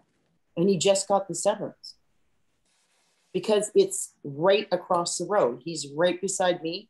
He severed the property, he paid the money, whatever. And now with this property, changing its whole whatever, like the whole idea of what was going in there was a small church, is a whole lot different than a large church and 150 buggies. And I know that, you know, they're saying, well, it's only going to be used every other week. There's no guarantee.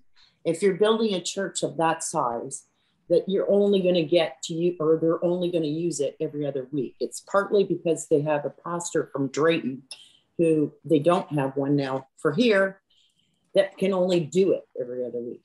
That doesn't mean in 6 months that it's going to be every Sunday that there's going to be 100 horses across the road.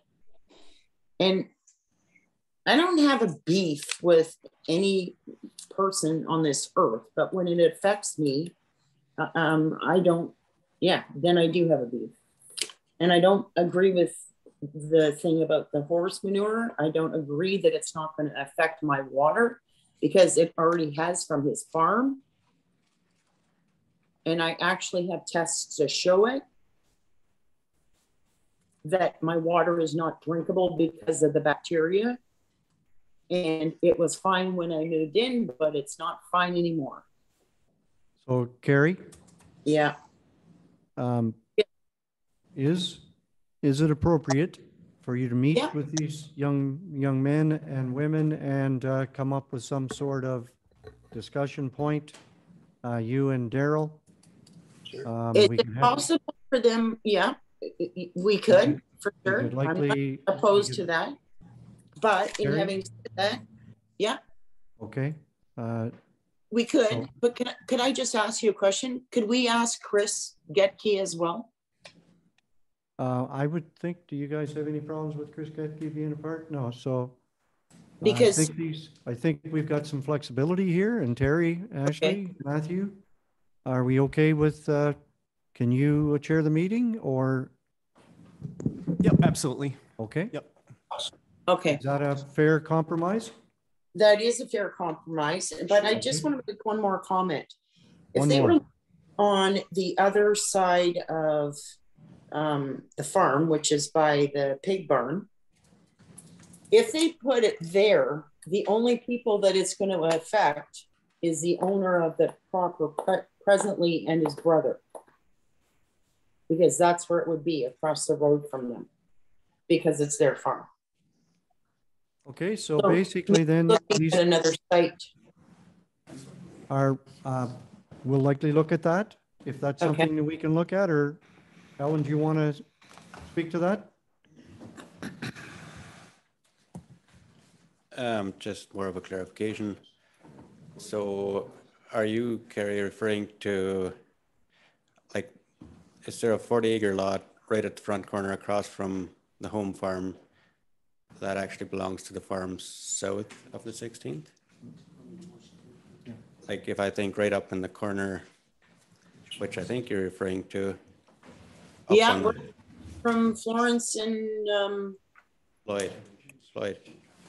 Oh, sorry, Floyd and Lawrence. Yeah. Yeah. So my question is, like right up at the corner of the 16th and baseline is actually a part of the Braun farm, if I'm correct? I'm not sure. I was, from what I know, Floyd's property or possibly Lawrence's, I'm not sure, also goes on the other side of his hog barn. Is that not correct? Yes, you are correct. Like it comes out at the bottom of that hill, I think. So yes, which is on 6. No, not 6. 16th. It's the corner right past it's the corner right at the end of their farm. Yeah, right across from Floyd's farm. That's correct. Yes. That would be a preferable spot, but I think that is owned by the Alan Brown farm. Oh, okay. I don't know that. I'm not going to give it to you. So that'd be our reason, or we would actually prefer on the 16th, but yeah. But no, just for clarification. Okay, well, maybe something we could look into, or we could talk. Sure. I'm going to put an end to the meeting here, and I'm going to ask Terry, Ashley to coordinate a meeting between the 2 or 3 landowners and yourselves. Are we okay with that? And so we'll take our direction from our chief building official in reference to this meeting, where it's going to be and when it is. Okay. Okay. So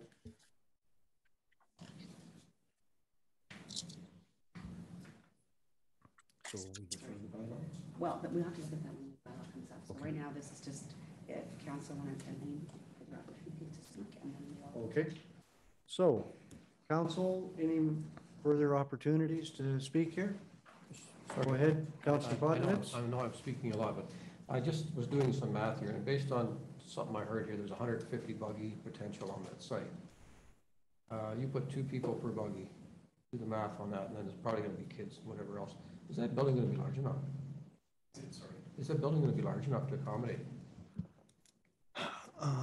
Trying to think of the size of the church by Greenbush. I think it's a little bit larger. You could potentially have, well, 300 plus. That's just counting 2 people per buggy. Mm-hmm. So the purpose of the meeting today would just be to get the uses put in place, not necessarily dealing with the site development. So I think that's what we're setting up the meeting with Carrie and Daryl, and sorry, I forget the other, Chris. So is that something that we're going to, what's the urgency on this? Do we do it before Christmas or after? It just changes the zoning by passing the bylaw, and there would still be site-specific items to go through yet. Okay. So, all right. Okay, Terry, we got direction? All right. Sorry if I. Go ahead, If you Matthew. don't mind me just adding a point there. The site-specific zoning is going on one specific location on the property. So by approving it today, you're essentially agreeing it's going in this spot. Just want to add that point of clarification.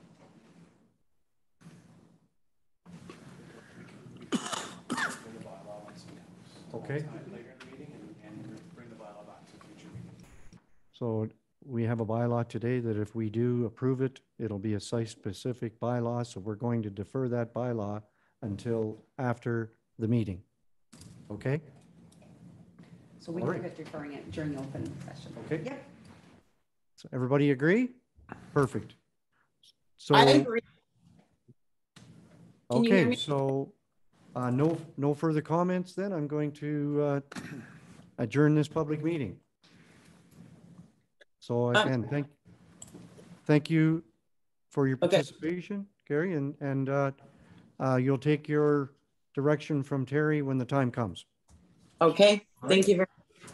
All right, thank you very much. And if you gentlemen want to stay for a while, and we apologize for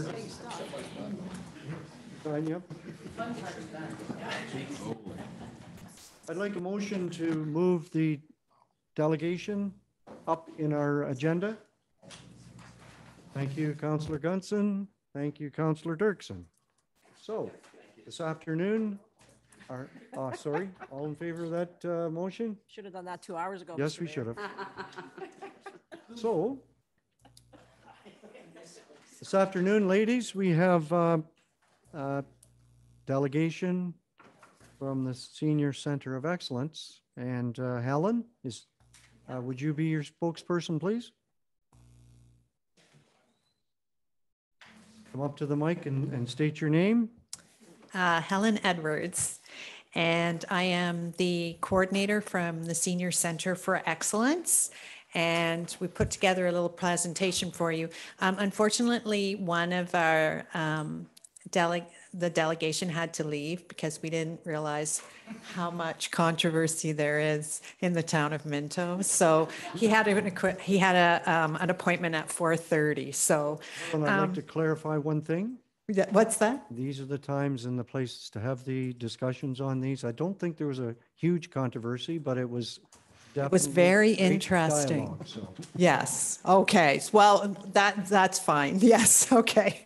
So we're here to ask that council consider matching the donation that the Township of Mapleton has made to the Senior Center for Excellence to keep our ACE coordinator position running. And the ACE coordinator stands for Active, Connected, and engaged.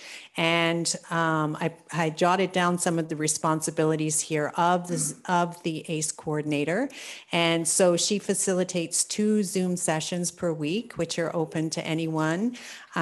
She creates, monitors, and responds to our Facebook page, and also posts things on what's happening pages, things that are of interest to seniors. And she creates our monthly Senior Center for Excellence newsletter, which I believe you guys receive each month. And she's really been responsible. She's an author and publisher, so she's really taken what was a 2-page, 2-sided one sheet to a 4-page double-sided publication. And one of the seniors described that publication as receiving a letter from a friend in the mail or a magazine subscription. So I know how that feels when you receive either of those. So that's a pretty nice quote from a senior. So if I could get you to move to the next page, please.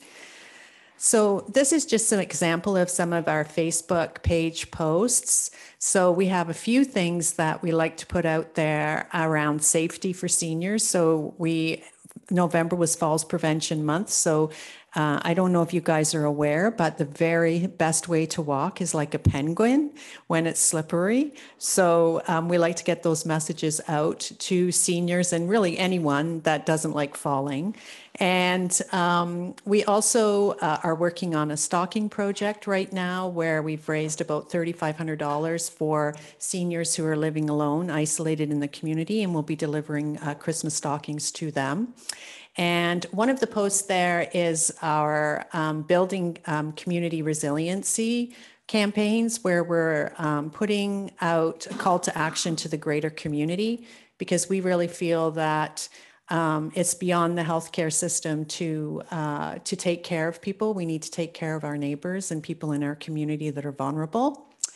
So, and we also have a Thoughtful Thursday prize each week where we promote local business. And so if I could get the next slide, please. So what we know about our Zoom sessions is that when we did a town hall, that 100% of the seniors who took part want the programming to continue and feel it's important post-pandemic. That, and it was an anonymous poll, so people could be honest.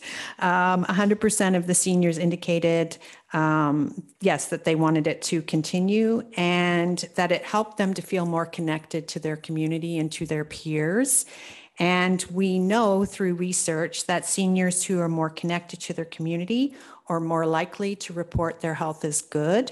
And seniors who have a higher integration within their community, that has been associated with a delayed memory loss. So it's very, very important to seniors to remain connected. And living in the rural area, there are several barriers to attending in-person events, not just the weather, but mobility issues and the lack of transportation. And this is just a little bit about the Senior Center. This is our stats from 2021. So a person can only be an individual served once, but they can attend multiple events. So we provided services to 869 individuals with just over 8,000 in-person and virtual visits. And just a little bit about our newsletter. It's 250 paper copies and more than 300 electronic copies are distributed each month. And I hope you had a chance to read these quotes from our seniors, because I don't want to take the time. I know it's been a busy meeting to read them out to you. And also we have our 2 members of the delegation. And so I am going to ask Ruth Wilson to come up.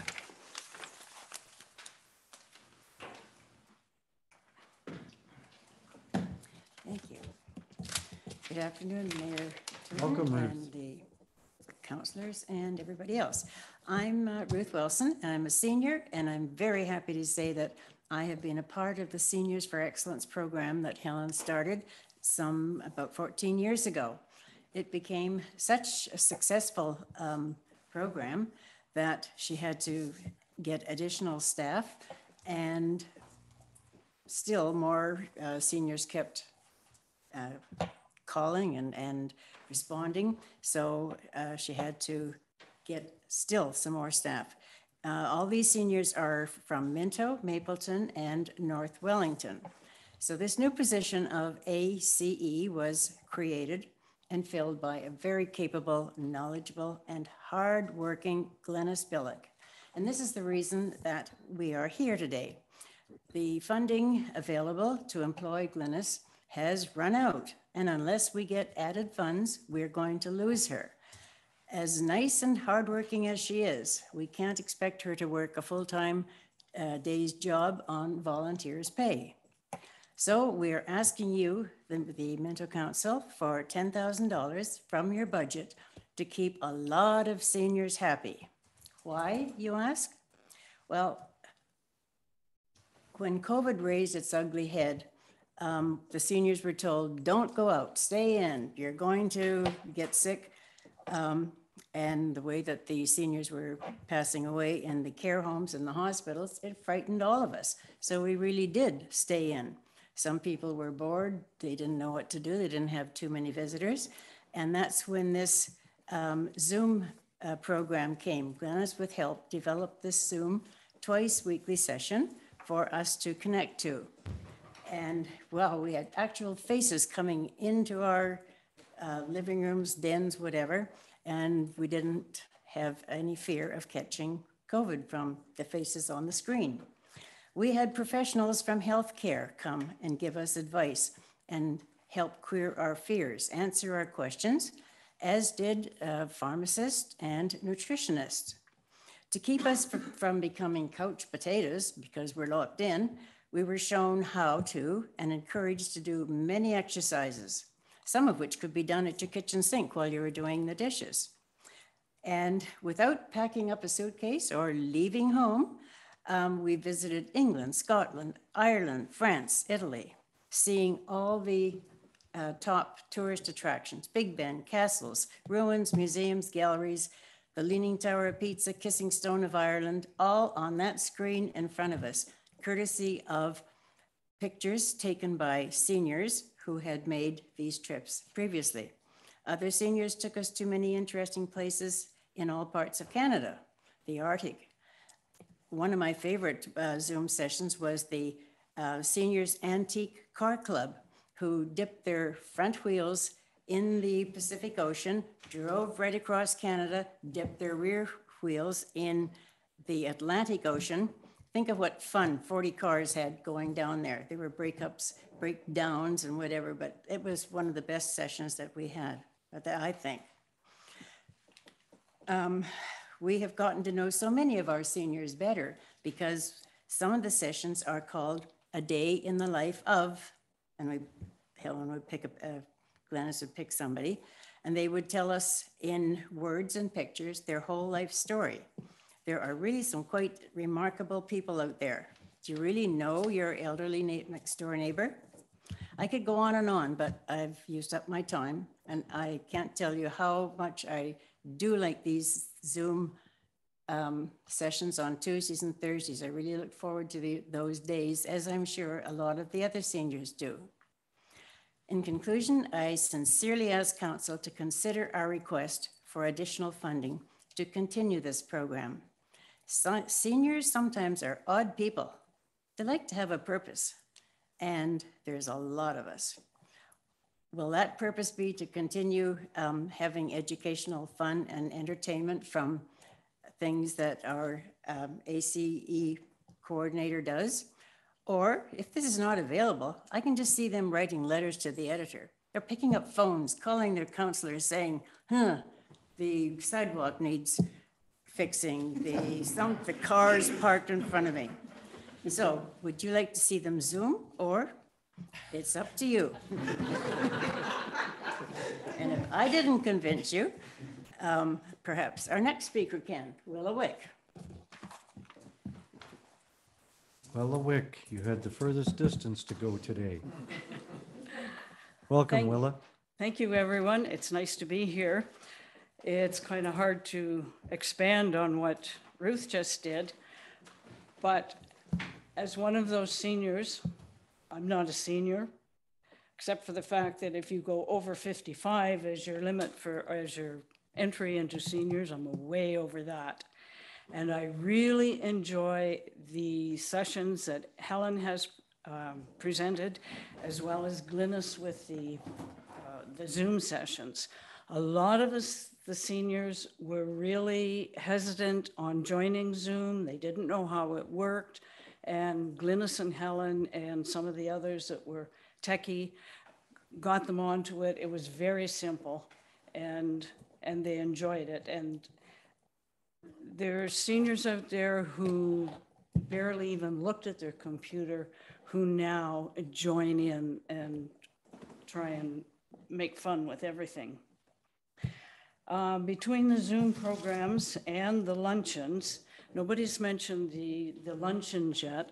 Once a month in Drayton, Clifford, Harriston, and Palmerston, there's a seniors luncheon.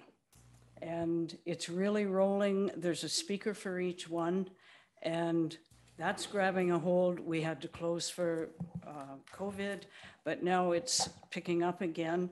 At each one of the Zoom sessions, we have an interesting speaker. At each one of the luncheons, we have another speaker or a music session. And again, most of them are seniors that come. All of them enjoy it. It's an excellent way to meet new people. A lot of us that were on Zoom had no idea who these other 30 people were, but most of them, or a lot of them, started to attend the luncheons, and then we met these people that we only knew by faces. The newsletter has kept everyone in touch. If you forget what's going on, you can go back to the newsletter. And the nice thing about these seniors events is we know when they are. They're mostly on a regular basis, like the luncheons in Harriston are the last Friday of every month. The luncheons in Clifford are the third Wednesday. So there's regularity to it, which seniors like.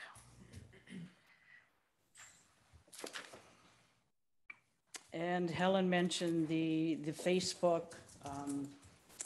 If they're on a computer and they have Zoom, then most of them are on Facebook too and can take advantage of the contests that Glynis provides.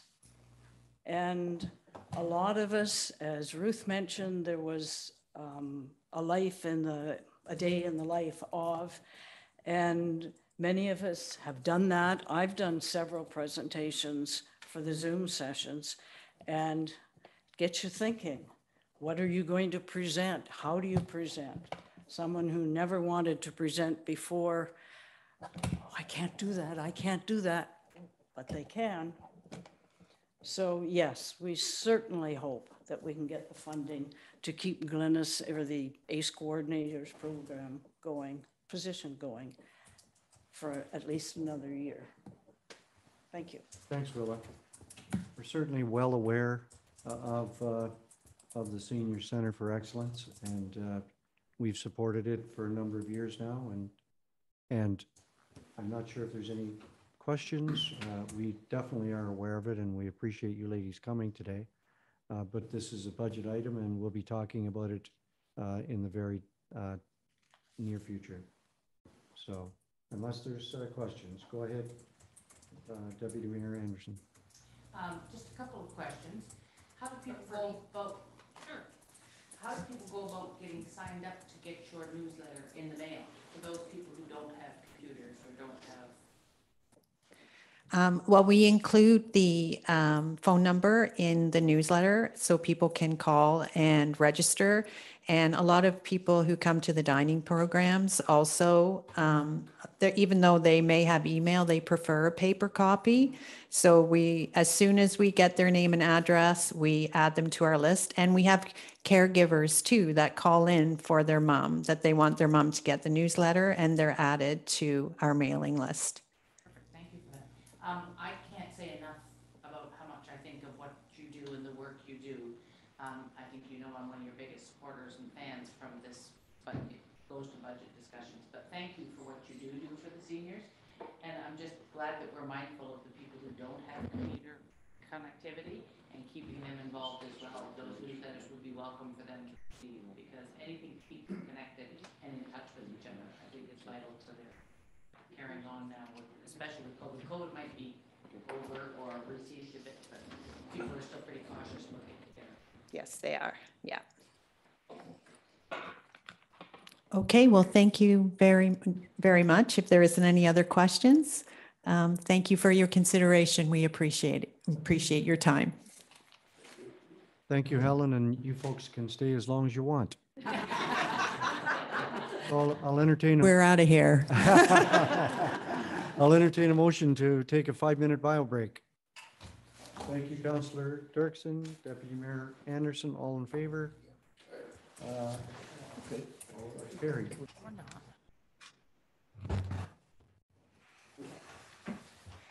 Okay, ladies and gentlemen, I'll entertain a motion to move back into open council. Thank you, Councillor Zimmerman.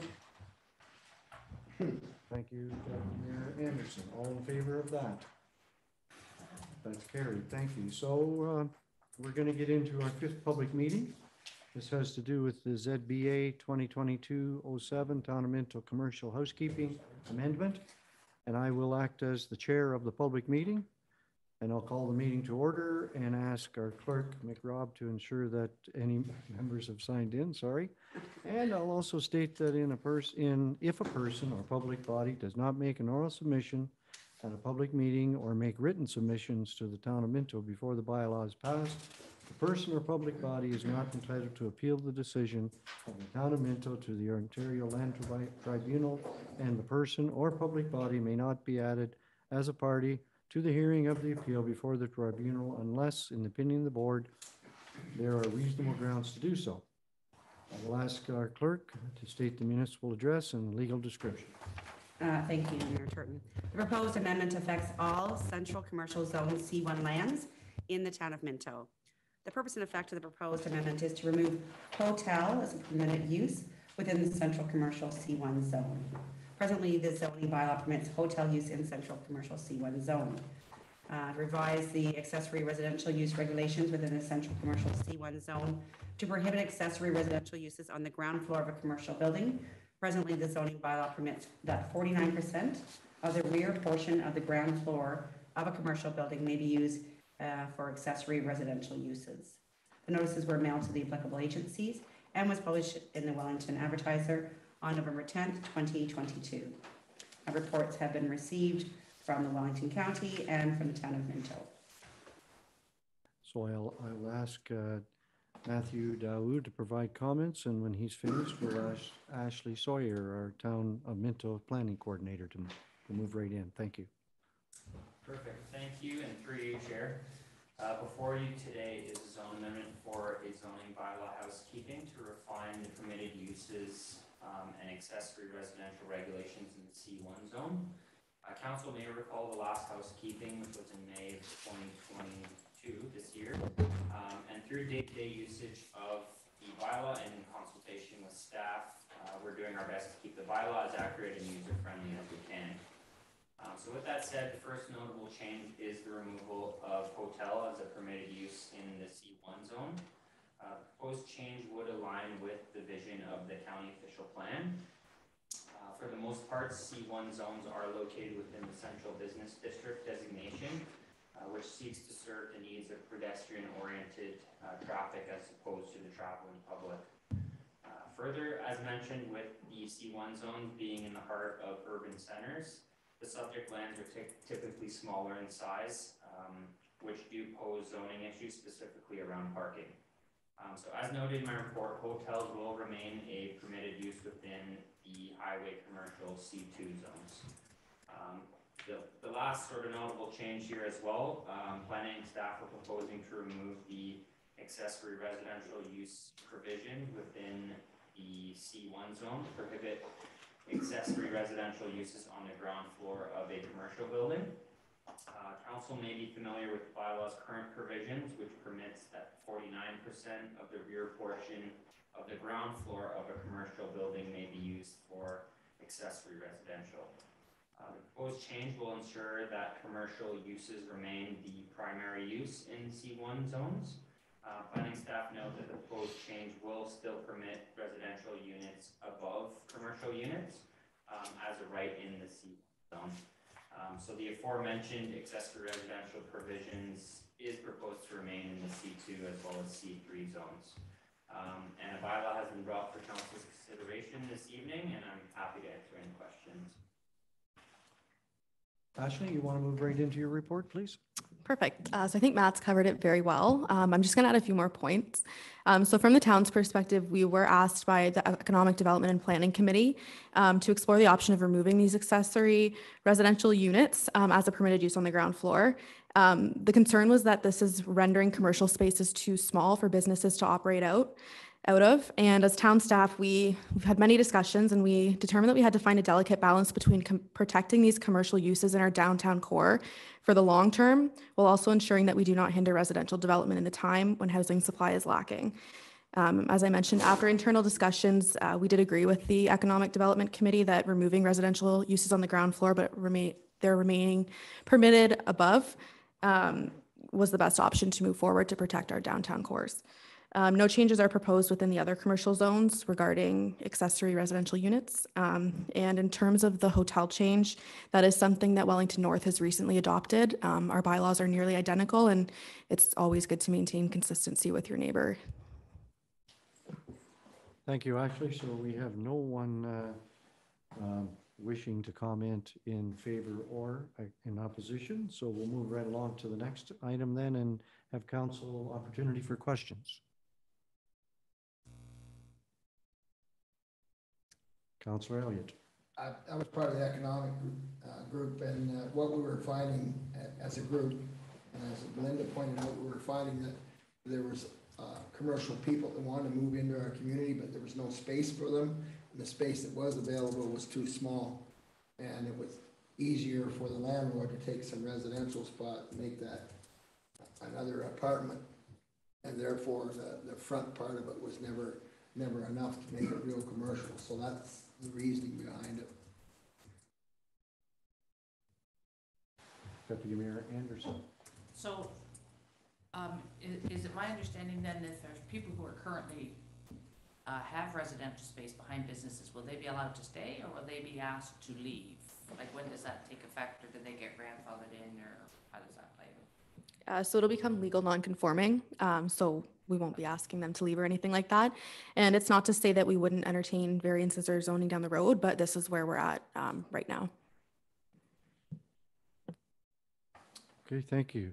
There's nothing else then. If you wish to be notified of the decision of the Council of the Town of Minto in respect to the proposed zoning bylaw amendment application, you must make a written request to the clerk of the Town of Minto at 5941 Highway 89, Hairston, NOG1ZO, or by email, annaline@town.minto.on.ca. So if there's no further comments, I will adjourn this public meeting. So, thank you. So the next item on the agenda is public question period.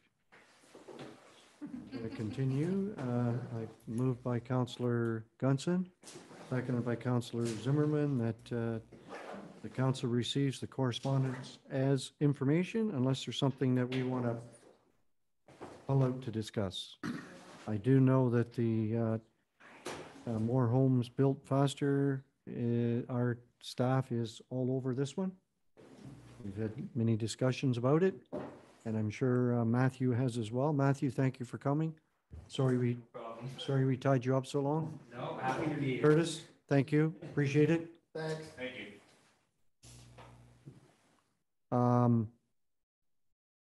So if there's none that want to be pulled out, all in favor of that motion?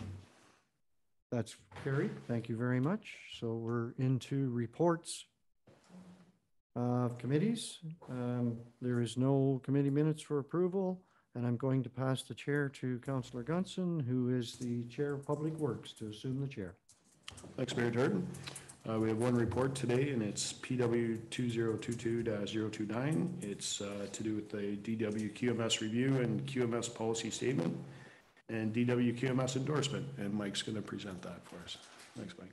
Thank you, Councilor Benson. So I'm trying to keep this as quick and as brief as possible for everybody's sake. That'll work.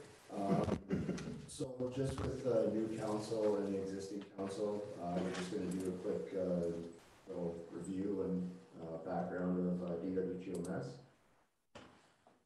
So we'll just quickly go over why quality management system, what is a quality management system, where do you learn about the system, what your roles and responsibilities related to QMS are, and then the next steps in maintaining the DWQMS. So a bit of background, after Waterton, Justice O'Connor recommended a quality management system be employed by all municipalities and drinking water authorities. QMSs have been around for over 30 years, used in hundreds and thousands of organizations, and process control rather than product control. DWQMS borrows heavily on ISO 9001 and 1401. It's influenced by HACCP, which is used in the food industry and is an acronym for hazardous analysis and critical control points. The main thing with the DWQMS is to devise a plan, to follow through with the plan, check how the plan is operating, and always look to improve on our plan. The quality management system, we generate processes and documentation for assuring quality that can be independently verified, and build a foundation for product integrity, customer and consumer satisfaction, and continual improvement. Some main objectives of the DWQMS are to reduce employee operational and financial risk, reduce variation, improve operational performance, identify best practices, and, as I mentioned, create a foundation for succession and growth. Some benefits are confirms ownership of the drinking water system, improves utility performance, reduces operational risk, promotes confidence in the owner, operator, and consumer, foundation for continual improvement, and we try to be more proactive and preventative than more reactive with our procedures. Some system components starts with the quality policy, which I will review and read later on at the end of this presentation.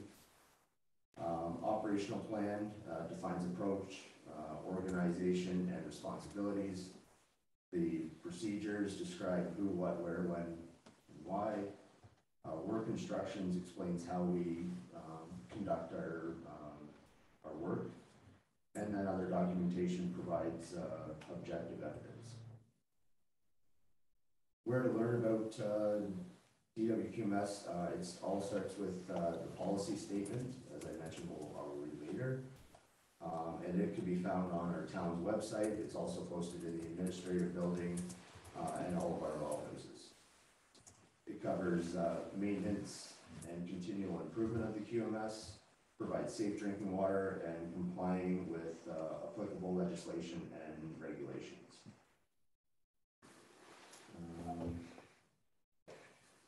So the operational plan includes endorsement by the owner and top management, description of the drinking water system, description of every element of the standard. Some key procedures are located within the operational plan. Our copies are located at the well houses and the public works shops, as well as the admin office. All these procedures are reviewed with new hire, and annually we go over it with all of our operators. A lot of the DWQMS procedures are related to document and record control, risk assessment, competencies, personnel coverage, communications, essential supplies and services, review and provision of infrastructure, sampling, testing and monitoring, calibration, emergency management, internal and external auditing, corrective actions, and management review. For emergency response procedures, they don't necessarily need to cover all potential emergencies, but they are largely based on our risk assessment outcomes. Every year we do a bit of a tabletop exercise or in the field, kind of with the most current or hot risk associated with our drinking water system. Some of them have been related to main breaks, cross connection of backflow, and state of communication and failure. Critical control points and procedures are identified, and limits are set for such things as low fluoridation, sabotage, like wherever we deem a point of control for our drinking water system so we can maintain safe drinking water for the public. Corrective actions are generated through external audits, internal audits, and different other things that go on our day-to-day operations, as well as staff suggestions and other input from additional people. This is just one example of our corrective action response, or CAR as we acronym for it. Roles and responsibilities and authorities are identified within the operational plan. The following roles are identified within the plan.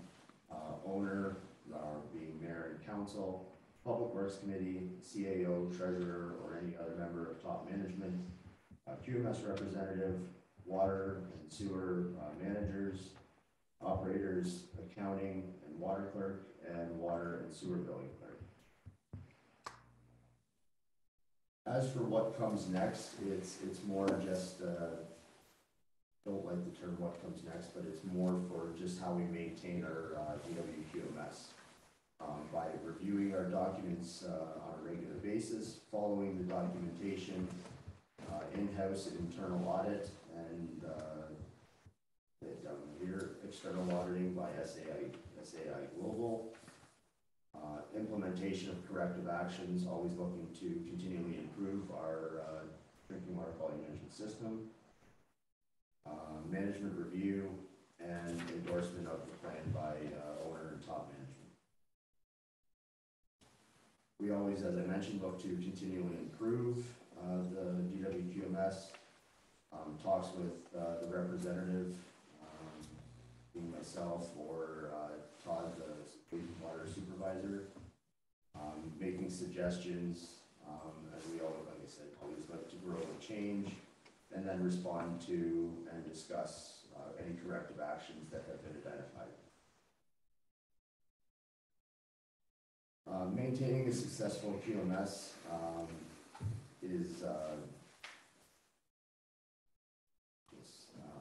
it's a team effort in maintaining it, all the way down from myself and Todd to our operators. So without everybody kind of putting in, we have no system in place. Read and ask questions is always important, and share knowledge, like as we hire new operators or whatever from different workspaces and different systems. If any additional knowledge can be shared with us, then that makes us and our system. And then if you have any questions for that, you can ask. But I will read our policy statement here now.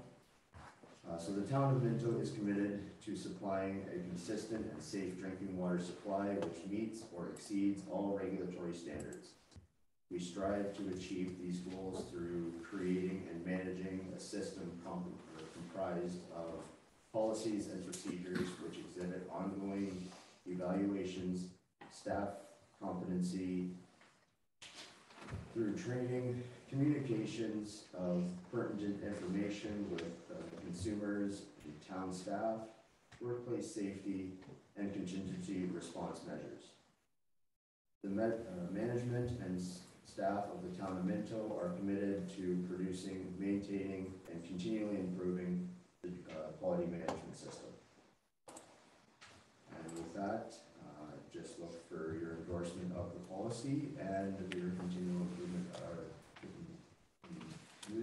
commitment, easy for me to say, of the DWQMS and the operational plan.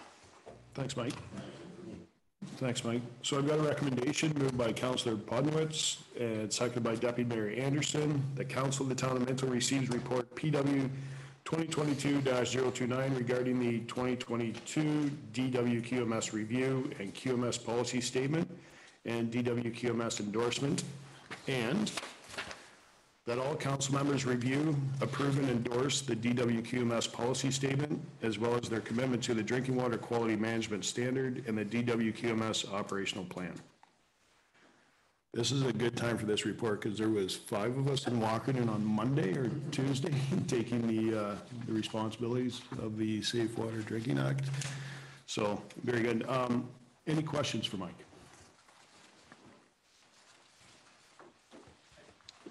Through you, Chair Gunson, I just want to just quickly, Todd asked me to pass along that he's been to a couple training sessions, and kudos to council for the commitment and the support that they give this. He was there and able to brag about how Minto's council supports the DWQMS process 100% and is very supportive of staff in that. And he said that's not the norm with municipalities out there. And a lot of operators and DWQMS coordinators say they have to fight to get council to listen to them and have that report. So just kudos to you guys for your support of the system and the seriousness that you put into this, and allow Mike and Todd to do a great job that they do. So just want to pass that along. Thanks, Chris. Any other questions? Chairman Gunson, Gord and myself and others have been involved with this DWQMS from day one. I know when we sat around the table quite a number of years ago and talked about where we're going with it. But we're very fortunate here. We've had 3 extremely good leaders on this DWQMS. And so, Mike, thank you for your dedication because like Chris says, we're right here behind you. We need the best water that we can get to drink to serve our customers. So I noticed you changed that to something to customers in our vision statement. Customers. Yeah, there was a change from where it said consumers, it was customers. So thank you. No other questions? So if there's no other questions, then I'll call for the vote. All in favor? All those against? That's passed. You just want me to move the chair right to Deputy Mayor Anderson? Absolutely. Thank you. Thank you, Councillor Gunson. And I'm going to turn it over to Chris Harrow to present your report. I'm going to be extremely brief. This is just a routine agreement extension. The agreement was about to come to an end with North Perth. We've had this agreement with them for 30, 40 years. This is just extending the agreement. It's well done. It's carried on with COLA increases every year. So there's no qualms on our part. And we just recommend that you approve this so we can sign the agreement and send it back to us. Are there any questions? Seeing none, I'll read the recommendation. The Council of the Town of Minto consider passing a bylaw authorizing the mayor and clerk to sign the fire agreement with the Town of North Perth, extending the agreement, that's the agreement, for 7 more years. All those in favor? Anybody against? That's carried. And I'll pass the chair back to Mayor Turton. Thank you, and I'll ask Gwynn Forder to present the next report. It's the Council 2023 Council meeting dates. Sure. I feel like the pressure's on now because that was like 30 seconds. You're off to a bad start. I know. Through you, Chair Turton, this is a really quick report that we bring every year to set your meeting dates for the year prior, usually the next year. Usually we bring it in like August, but as this was an election year, we decided to wait until the new council was in. So as written in our procedural bylaw, your meeting dates are generally the first and third Tuesday of each month. However, the Roma and Good Roads conferences do fall on regular meeting dates, so we did move those meetings around a little bit. So in 2023, you will have 26 regular council and budget meetings. Usually it would be 24, but again, with it being an election year, we can't start budget until January. So all I'm really looking for is approval of this schedule that you see right here. Thank you, Quinn. Everyone has had an opportunity to have a look at this. Is there any comments? Just Councillor Dirksen. Thank you, Mayor Turton. So if we had a lot of planning issues, we would try to book another meeting then to get through some of them. That would still stand. That would still stand as, yeah, because we had done that for 21, 22 maybe. Okay, thank you. Councillor Elliott. how much notice do we need if we're gonna go, like, obviously, we're gonna go in camera on some of these and might be starting at 2:30 or even 2 o'clock. How much notice do we have to give the public? Just the same notice of a regular meeting, right? The agenda would go out on the Friday, whether it's in camera or not. Yeah, it could be like a 24-hour notice. I think I'd have to double check the procedural bylaw, but it does state like a 24-hour. It all depends on, if it's an emergency thing, that's a little bit different, right? If we have to keep it closed for an emergency reason, as long as an agenda is put out on the, out as soon as possible, then that's, would cover it. And if we open those meetings, they have to open it right on time. We can't, if it's a 3 o'clock meeting or it's a 2:30 meeting, we have to start the meeting at that time. We can't delay it. Well, we should try to open it on time, but there are extenuating circumstances where we always can't open it on time. If we don't have a quorum or, you know, there's, yes, if we have quorum, we would probably open it on time. I think we have Yes. to. I think the public are expecting that. Right. I think so. If you advertise it, then it has to start. Okay, thanks. Other questions? Okay. Then the recommendation is from Councillor Dirksen, seconded by Councillor Potnovich, that the Council of the Town of Minto receives report CL 2022-013 regarding 2023 council meetings, dates, and sets the meeting date for the 2023 as outlined. All in favor of that motion? Against, that's carried. Thank you. Quinn, you got an opportunity to redeem yourself here. Go ahead. Okay. With the multi-year accessibility plan and the 2022 accessibility update.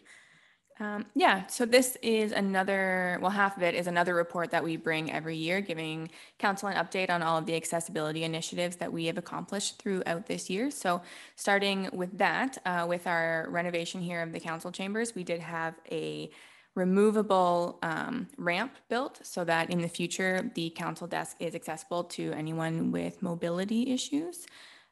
Also in speaking with our community services director, Matthew Lubers, we dealt with a number of accessibility issues at the Palmerston Arena with the expansion and the renovation, including like an automatic door and accessible washrooms and some other upgrades. We also in 2022 created a return to work program, which outlines how and when our employees are able to return to work when they are injured or ill, either on the job or off. Matt also applied for funding from the County of Wellington Accessibility Fund to purchase some accessible picnic tables for the parks, and I received notice that we got that money today, so he can go ahead and buy those. The next part of the report is the update to the multi-year accessibility plan. It recently expired. We do it for 5 years every time, and it follows a number of accessibility standards that are set down by the province. It's fairly large document. As you can see, it's about 10 pages, but the majority of the items that are listed in here are items that we actually already do as a municipality. So all of the training for staff, all of that sort of stuff is something that we do make sure that we do every year.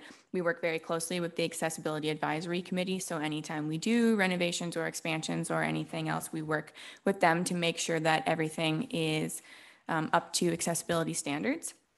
So all in all, I'm here if you have any questions, but it's pretty straightforward. And like I said, it's stuff that we already make sure that we do. So I know it looks like a lot to take on, but most of it is already happening, so. Questions? Deputy Mayor Anderson.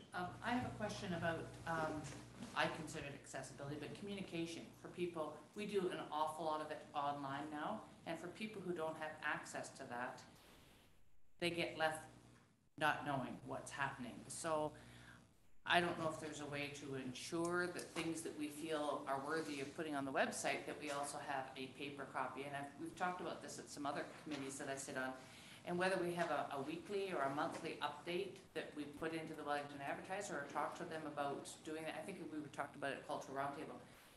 People need to know, and if they don't have access to computers, they're left out in the cold, right? Especially the people who have a mobility issue on top of being a senior citizen. They're not getting out to see the poster boards.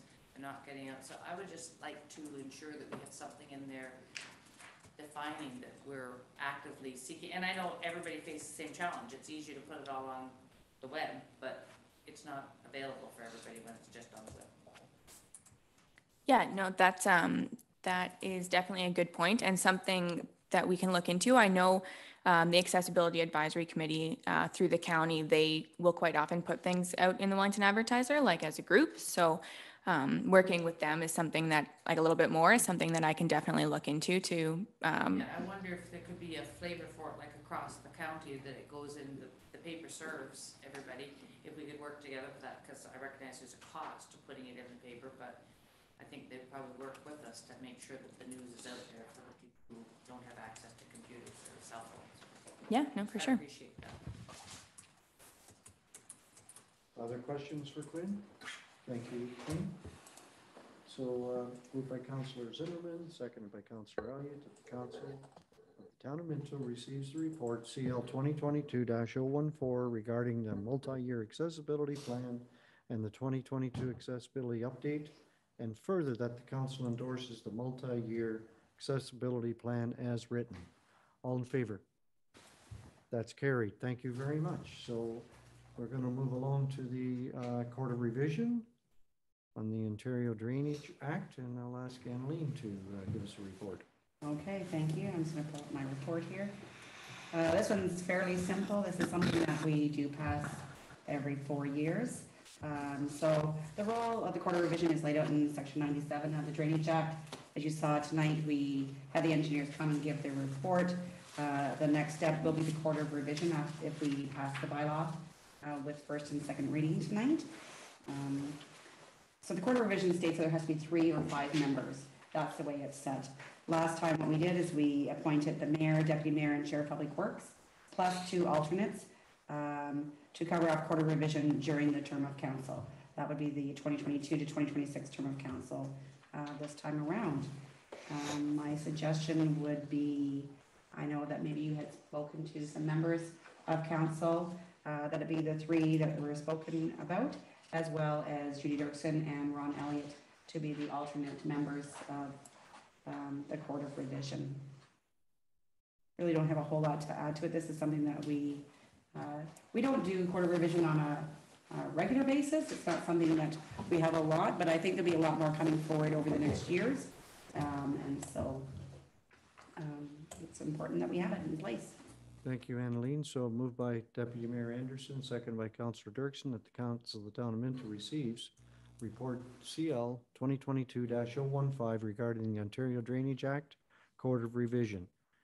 And further that the mayor, deputy mayor, and chair of public works plus 2 alternates be appointed to the Court of Revision during 2022-2026 term of council. And if the recommendation could then be changed to say, instead of 2 alternates, the 2 alternates being Judy Dirksen and Ron Elliott, so they're named in the motion. Deputy Mayor Anderson, are you okay with that change? I am indeed. Councillor Dirksen, are you okay with that change? Yes, sir. Thank you. All in favor of that motion? That's carried. Thank you very much. We've come to the point in the meeting where we have announcements. And that is similar to what we did last year, or the last 12 years. Anybody has anything that they want to talk about? Now's the time. So what we'll do is we'll start with Councillor Elliott and we'll go around, or unless you just want to put your hand up and. I'm excited about what happened over at Christmas events, all the different parades and different programs that we've held so far. Still more to come, but I just can't believe the turnout of our community, and that's got to go to credit to the staff that are putting that on, the volunteers that have done it. So I'm amazed. Each year it grows. So, huge. I thank our staff and I thank our volunteers for doing that. Thank you, Ed. Go ahead. Thank you, Ron. Go ahead, Jeff. Nothing? Yep. So I'm in the same boat. It's pretty amazing how our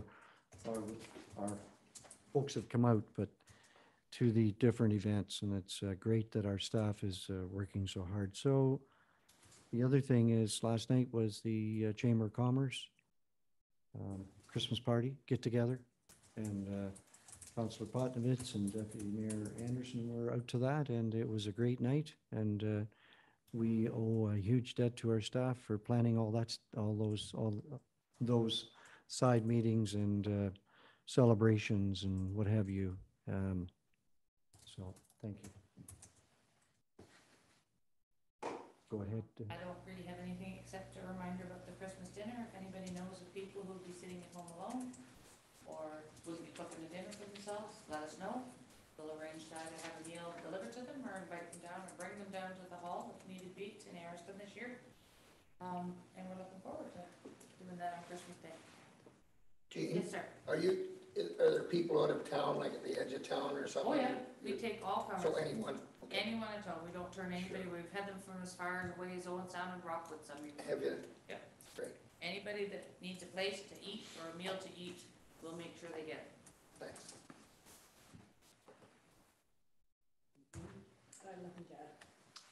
Okay, thank you very much. So, like a motion to return to regular council, moved by Councillor Gunson, second by Deputy Mayor Anderson, that the council or the committee of the whole convenes in regular council. All in favor? That's carried. Sorry. Go ahead. When you get to the bylaws, I just have a couple. Okay, so any notices of motion? Seeing none, moved by Councillor Potnovitz and seconded by Councillor Gunson, that the Council of Town of Minto ratifies the motions made in Committee of Whole. All in favor? Against? That's carried. Thank you. Now we're into the bylaws, Annalee. Yes, through you, Mayor Turton, I know that it was discussed about the deferral of the first bylaw for the amending of the zoning baseline road. So if we can pull that out of the other one, and I could read that for your consideration, would be that bylaw number 2022-103 be deferred for consideration at a future council meeting. Can I have a mover and a seconder, please? Okay, Deputy Mayor Anderson, Councillor Dirksen. All in favor of that motion? That's carried. Thank you. And then as we go on down the line here, it would read the same except that the bylaw 103 be pulled out of that one. okay. So moved by Councillor Potnovitz, seconded by Deputy Mayor Anderson. If Council Town of Minto receives the PW 2022-029 regarding the. Sorry, am I? Yeah, it's the resolution would be moved by Councillor Elliott and seconded by Councillor Podnowitz.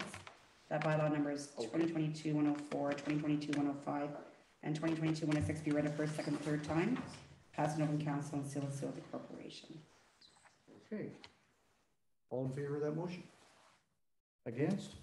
That's carried. Thank you. Okay. I was on the wrong page. Sorry. Thank you, Annalee. So the next one then, municipal drain number 102 provision bylaw, moved by Councillor Dirksen, second by Councillor Elliott, that bylaw 2022-107 be read a first and second time and provisionally adopted in open council. All in favor? Against? That's carried. Confirmation bylaw, moved by Councillor Zimmerman, seconded by Councillor Dirksen, that bylaw 2022-108 to confirm actions of the Council of the Corporation of the Town of Minto respecting a meeting held December 6, 2022, be read a first, second, and third time and passed in open council and sealed with the seal of the corporation. All in favor? That's carried. Thank you. Adjournment. Deputy Mayor, moved by Deputy Mayor Anderson, second by Councillor Zimmerman, that the Council of the Town of Minto adjourns to meet again at the call of the mayor. All in favor of that? Thank you very much. I think we just broke a record.